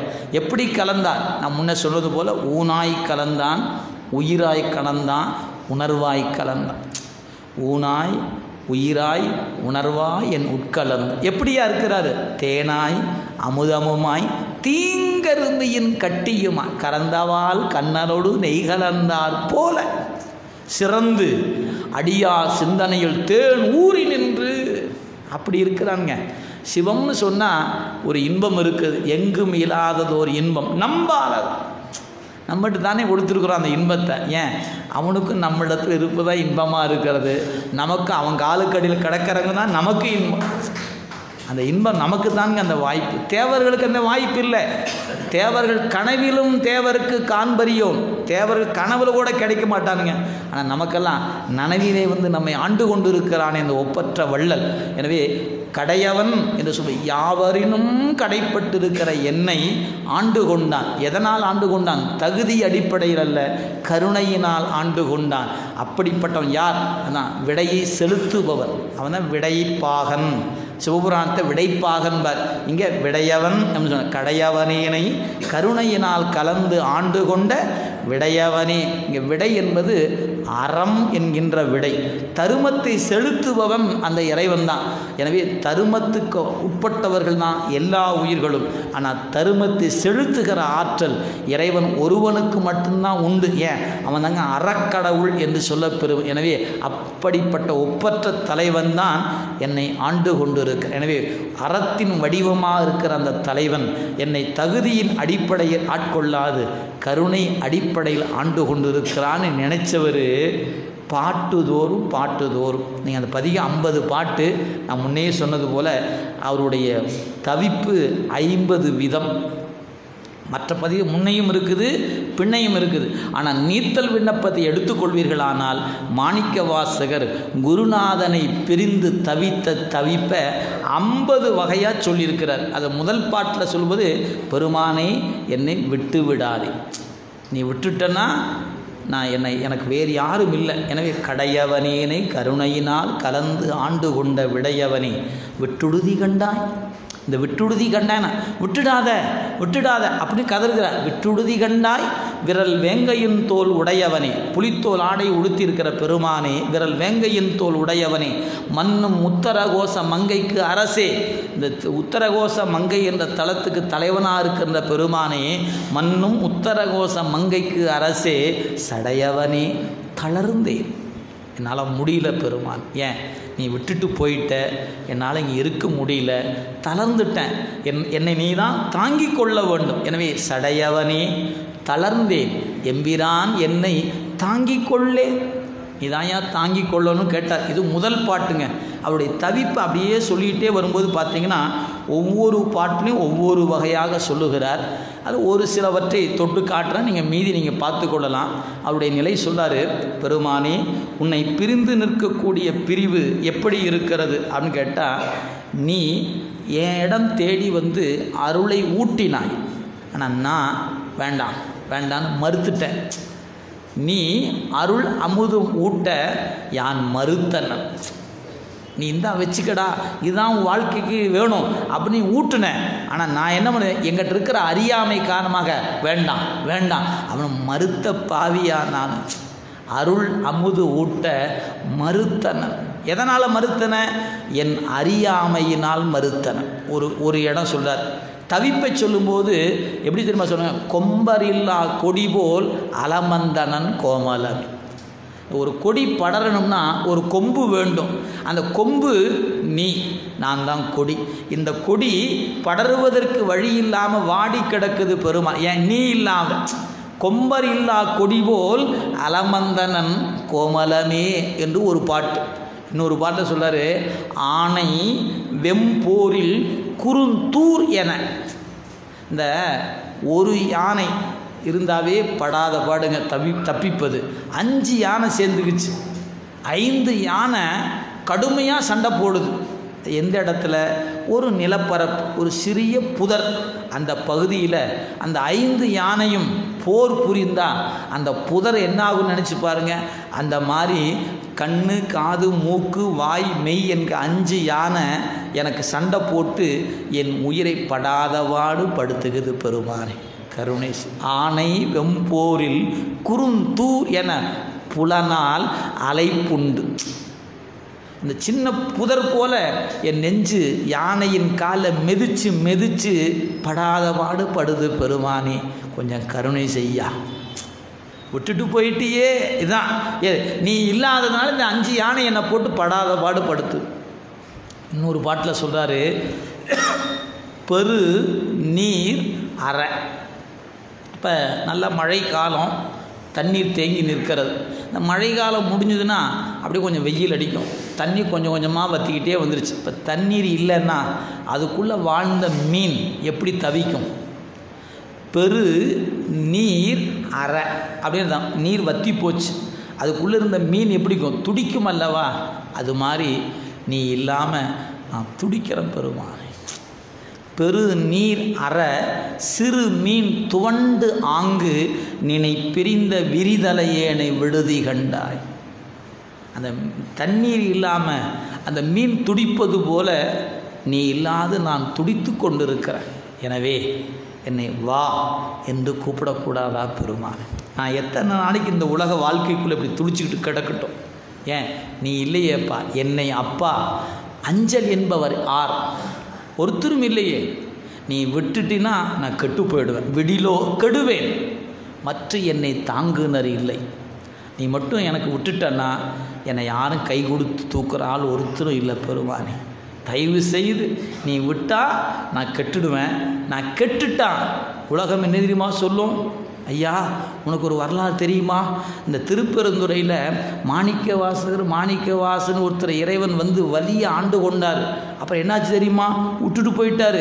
விட்டுட்டு போனதுனால அவர் என்னெல்லாம் பண்ணார் தெரியுமா அப்படின்னு நாளைக்கு உலகம் சொல்லுமையா. எனவே தயவு செய்து என்னை விட்டுடாத. ஏன் விட்டுட்டினா நான் கெட்டுடுவேன். நான் கெட்டனா உலகம் சிரிக்கும். யாரை? உன்னை நினச்சி சிரிக்கும். இந்த சாமி இப்படி பண்ணிருச்சே, சிரிப்பிப்பன் சீரும் பிழைப்பையும் தொழும்பையும் ஈசற்கென்று விரிப்பிப்பன் என்னை வெட்டுடுதி கண்டாய். நான் தவறு செய்தேன் என்று சொன்னால் சிவனடியார் பண்ணிட்டான் பாரு அப்படின்னு உலகம் சொல்லும். தியாகராஜன் பண்ணிட்டான்னு சொல்லாத உலகம் என்ன சொல்லுவோம்? இந்த சிவனடியார் இப்படி பண்ணிட்டான்னு சொல்லும் இல்லையா? சிவனடியார் பண்ணிட்டான்னு சொன்னால் யாருக்கு இழுக்கு? சிவபெருமானாகிய உனக்கு இழுக்கு. அதனால் உனக்கு இழுக்கு வராமல் இருக்கணும்னா என்னை காப்பாற்றிரு. இப்படி நாம் என்னைக்காவது சாமிகிட்ட கேட்டிருப்போமா என்ன? கற்பனையில் கூட நினச்சி பார்த்துருக்கோம். அவர் கேட்குற விடிலோ கெடுவேன் சிரிப்பிப்பன் உத்தரகோச மங்கைக்கு அரசின் சீர் அடியான் அடியான் என்று நின்னை சிரிப்பிப்பன். அதனால் விட்டுடார். எத்தனை தவிப்பு தெரியுங்களா? அவர் தவிக்கிற தவிப்பு. இந்த விட்டில் பூச்சி போய் அந்த நெருப்பில் விழுந்து செத்து போவது போல உலக புலன்களில் விழுந்து விழுந்து செத்துட்டு கிடக்கிறங்கிறார். அந்த விட்டில் பூச்சி போல செழுகின்ற தீப்புகு விட்டிலின் சின்னாள். இப்படி 50 வகையாக தவிப்போ தவிப்புங்க. அவருடைய தவிப்பை ஒவ்வொரு பாடலிலும் நீங்கள் நீத்தல் விண்ணப்பம் படிக்கும்போது நம்ம இசையோடு பாடி ஒருவாறு அனுபவிப்போம். ஆனால் நீத்தல் விண்ணப்பத்தின் பொருள் என்ன தெரியுங்களா? தவிப்புங்க. அது ஒவ்வொரு பாட்டை படிக்க படிக்க அந்த குருநாதனை பிரிந்த தவிப்பு நெஞ்சுக்குள்ளே வரணும். ஐயோ, இந்த குருநாதனை அல்லவா பிரிந்து விட்டேன், இந்த குருநாதனை அல்லவா பிரிந்துட்டேன் அப்படிங்கிற தவிப்போடு படித்தோம்னா ஒரு சொட்டு கண்ணீராவது அந்த நீத்தல் விண்ணப்பம் வரும்போது வரணும். அது ஒரு பாட்டை சொல்வார், பெருமானே நான் உன்னை பழிக்கிறேன்னு சொல்வார். என்ன சொல்லி பழிப்புன்னு தெரியுமா? தேய் மதியன் மானிடன். அவர் சொல்வார், இறைவனை நான் எப்படி பழிப்பேன் அப்படின்னு கேட்டால், குணமிலி தேய் மதியன் மானிடன் என்று பழிப்பன்னர். என்னையா அப்படிலாம் சாமி திட்டுறாரு? என்ன சொல்கிறாரு? முதல்ல குணமே இல்லாதவன் குணமிலி. இன்னொரு வரி சொன்னார், அவன் யார்? நம்மளை மாதிரி மானிடன் தானே சாமி, நாங்களே அதெல்லாம் சும்மா, அவனும் மானிடன் தான் மானிடன். அப்புறம் சொன்னார், அவனுக்கு எங்கே அறிவு இருக்குது? எனவே தேய் மதியன், அறிவு தேஞ்சு போச்சு அவனுக்கு. இப்படிலாம் சொல்லியிருக்கிறதாக அந்த பாட்டு சொல்லுது. நீங்கள் நினச்சி பாருங்கள், குருநாதனை அப்படியா சொல்லுவார் மாணிக்க வாசகர்? எங்க இப்படி உச்சத்தில் வச்சு கொண்டாடுகிற மாணிக்க வாசகர் இறைவனை போய் அப்படியா சொல்லுவார்? அப்போ அந்த வரிக்கு என்ன பொருள்னு கொஞ்சம் ஆழமாக சிந்திக்கணும். குணமிலி என்ற சொல்லுக்கு என்னை போன்ற முக்குணம் இல்லாதவன் என்று பொருள். ஏன்? அவன் 8 குணம் உடையவன். எனவே என்னை போன்ற குணம் இல்லை. ஏன்? நமக்கு தான் ராசத குணம் வரும், தமோ குணம் வரும், அப்புறம் சாத்வீக குணம் வரும். ஒரு ராசத குணத்தில் இருந்தோம்னா சிக்கனான தீந்தான்னு அர்த்தம். தமோ குணத்தில் இருந்தால் வந்துட்டு போகிறான், போ என்னாச்சு போ அப்படின்னு போயிடுவோம். கொஞ்சம் சாத்வீகத்தில் இருந்தால் தான் வந்திருக்கிறாரா, யாரையா என்னையா அப்போ கொஞ்சம் பொறுமையாக கேட்போம். கொஞ்சம் குணம் மாறிப்பட்டுச்சுன்னு வச்சுங்க, போங்கய்யா உங்களுக்கு வேறு வேலை இல்லை அப்படின்னு கோபமாக பேசுவோம். கோபம் வரும்போது ரஜோ குணத்தில் இருப்போம். பார்த்துக்கலாங்க, போய்க்கலாங்க, பண்ணிக்கிட்டா போகுது அப்படின்னு அர்த்தம். தமோ குணத்தில் நிற்போம். ரெண்டுக்கு நடுவில் நிற்கிற குணம் இருக்குது பாருங்கள், அதான் சாத்வீக குணம். எல்லா நேரமும் சாத்வீக குணம் செயல்படாது. ரொம்ப நமக்கெல்லாம் கஷ்டம், ரொம்ப கஷ்டம். ஏன்? பர்சன்டேஜில் ரொம்ப பின்தங்கி இருக்கிறோம் சாத்வீக குணத்துக்கு. எனவே நமக்கு அந்த குணம் மேலோங்கி நிற்கும். ஆனால் இறைவன் 8 குணம் உடையவன், நம்மை போன்ற முக்குணம் உடையவன் அல்ல. எனவே குணமிலி மானிடன். மான் என்ற சொல்லுக்கு 2 பொருள் இருக்குதுங்க. ஒன்று, உமையம்மைக்கும் மான் என்று பெயர், பெண்ணை மான் என்று சொல்வது உண்டு. எனவே உமையம்மையை இடப்பாகம் கொண்டவன் மானிடன், அப்படி ஒரு பொருள். இடது பக்கம்தான் மான் வச்சுருப்பார். நீங்கள் சுவாமியினுடைய கையில் வலது கையில் மழு இருக்கும், இங்கே பார்த்தீங்கன்னா தெரியும். வலது கையில் மழு இருக்குது, இடது கையில் என்ன இருக்குங்க? மான். மான் இடன், மானை இடப்பாகம். எனவே உமையம்மை இடப்பாகம் கொண்டவன் என்று ஒரு பொருள் இருக்கிறது, மானை இடப்பாகம் கொண்டிருக்கிறான் என்ற ஒரு பொருள் இருக்குது. எனவே மானிடன் என்றால் அவன் நம்ம மனுஷன் இல்லை, அவன் மானை இடப்பாகம் கொண்டவன், மான் போன்ற உமையம்மை இடப்பாகம் கொண்டவன் என்று 2 பொருள் தரும். தேய் மதியன்னா அறிவில்லாதவன் பொருள் அல்ல, தேய்ந்து கொண்டே இருக்கிற மதிக்கு இடம் கொடுத்தவன் தேய் மதியன். அப்போ இந்த 3 சொல்லும் நினச்சி பாருங்கள். நீங்கள் நேரடியாக படித்தீங்கன்னா அறிவில்லாதவன், குணமில்லாதவன், அவன் யார்? மானிடன் அப்படின்னு தூற்றுவது போல தெரியும். ஆனால் இது உண்மையில் அவனை தூற்றுகிற பொருள் அல்ல, அவனை புகழ்ந்து நிற்கக்கூடிய சொல்.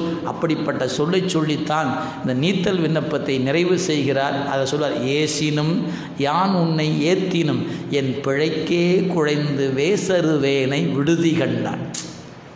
செம்பவள வெற்பின் தேசுடையாய் என்னை ஆளுடையாய் சிற்றுயிர்க்கு இறங்கி காய்சின அமுது உண்டாய் அமுது உண்ண கடையவனே.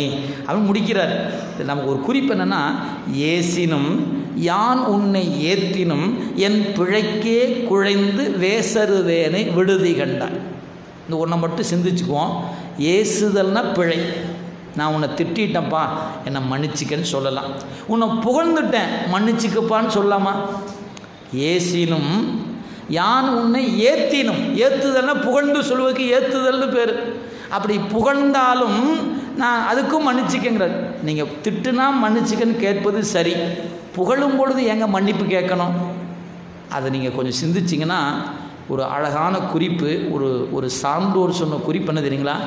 ஏற்றுதல் என்பதற்கு நான் உன்னை முழுமையாக ஏற்றல, கொஞ்சூண்டு தான் எனக்கு தெரியும், எனவே உன்னை முழுமையாக ஏற்றாததுனால என்னை மன்னித்துக்கொள்.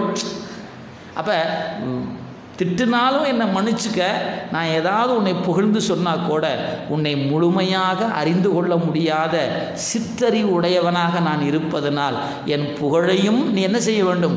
பொறுத்து கொள்ள வேண்டும் என்று இந்த பதிகத்தில் அருளுகிறார். 50 தவிப்பு இருக்கிறது. அடியில் சிலவற்றை மட்டுமே உங்களுடைய முன் கொண்டு வந்து வைத்திருக்கிறோம்.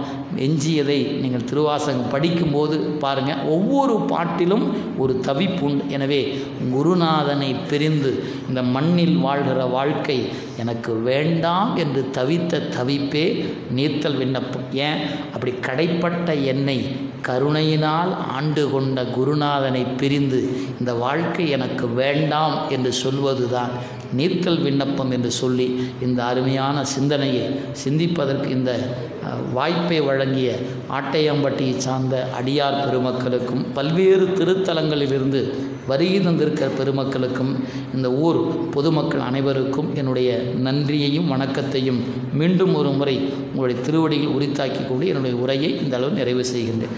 காவாய் கனகத்திரளே போற்றி, கைலை மலையானே போற்றி போற்றி. திருச்சிற்றம்பலம்.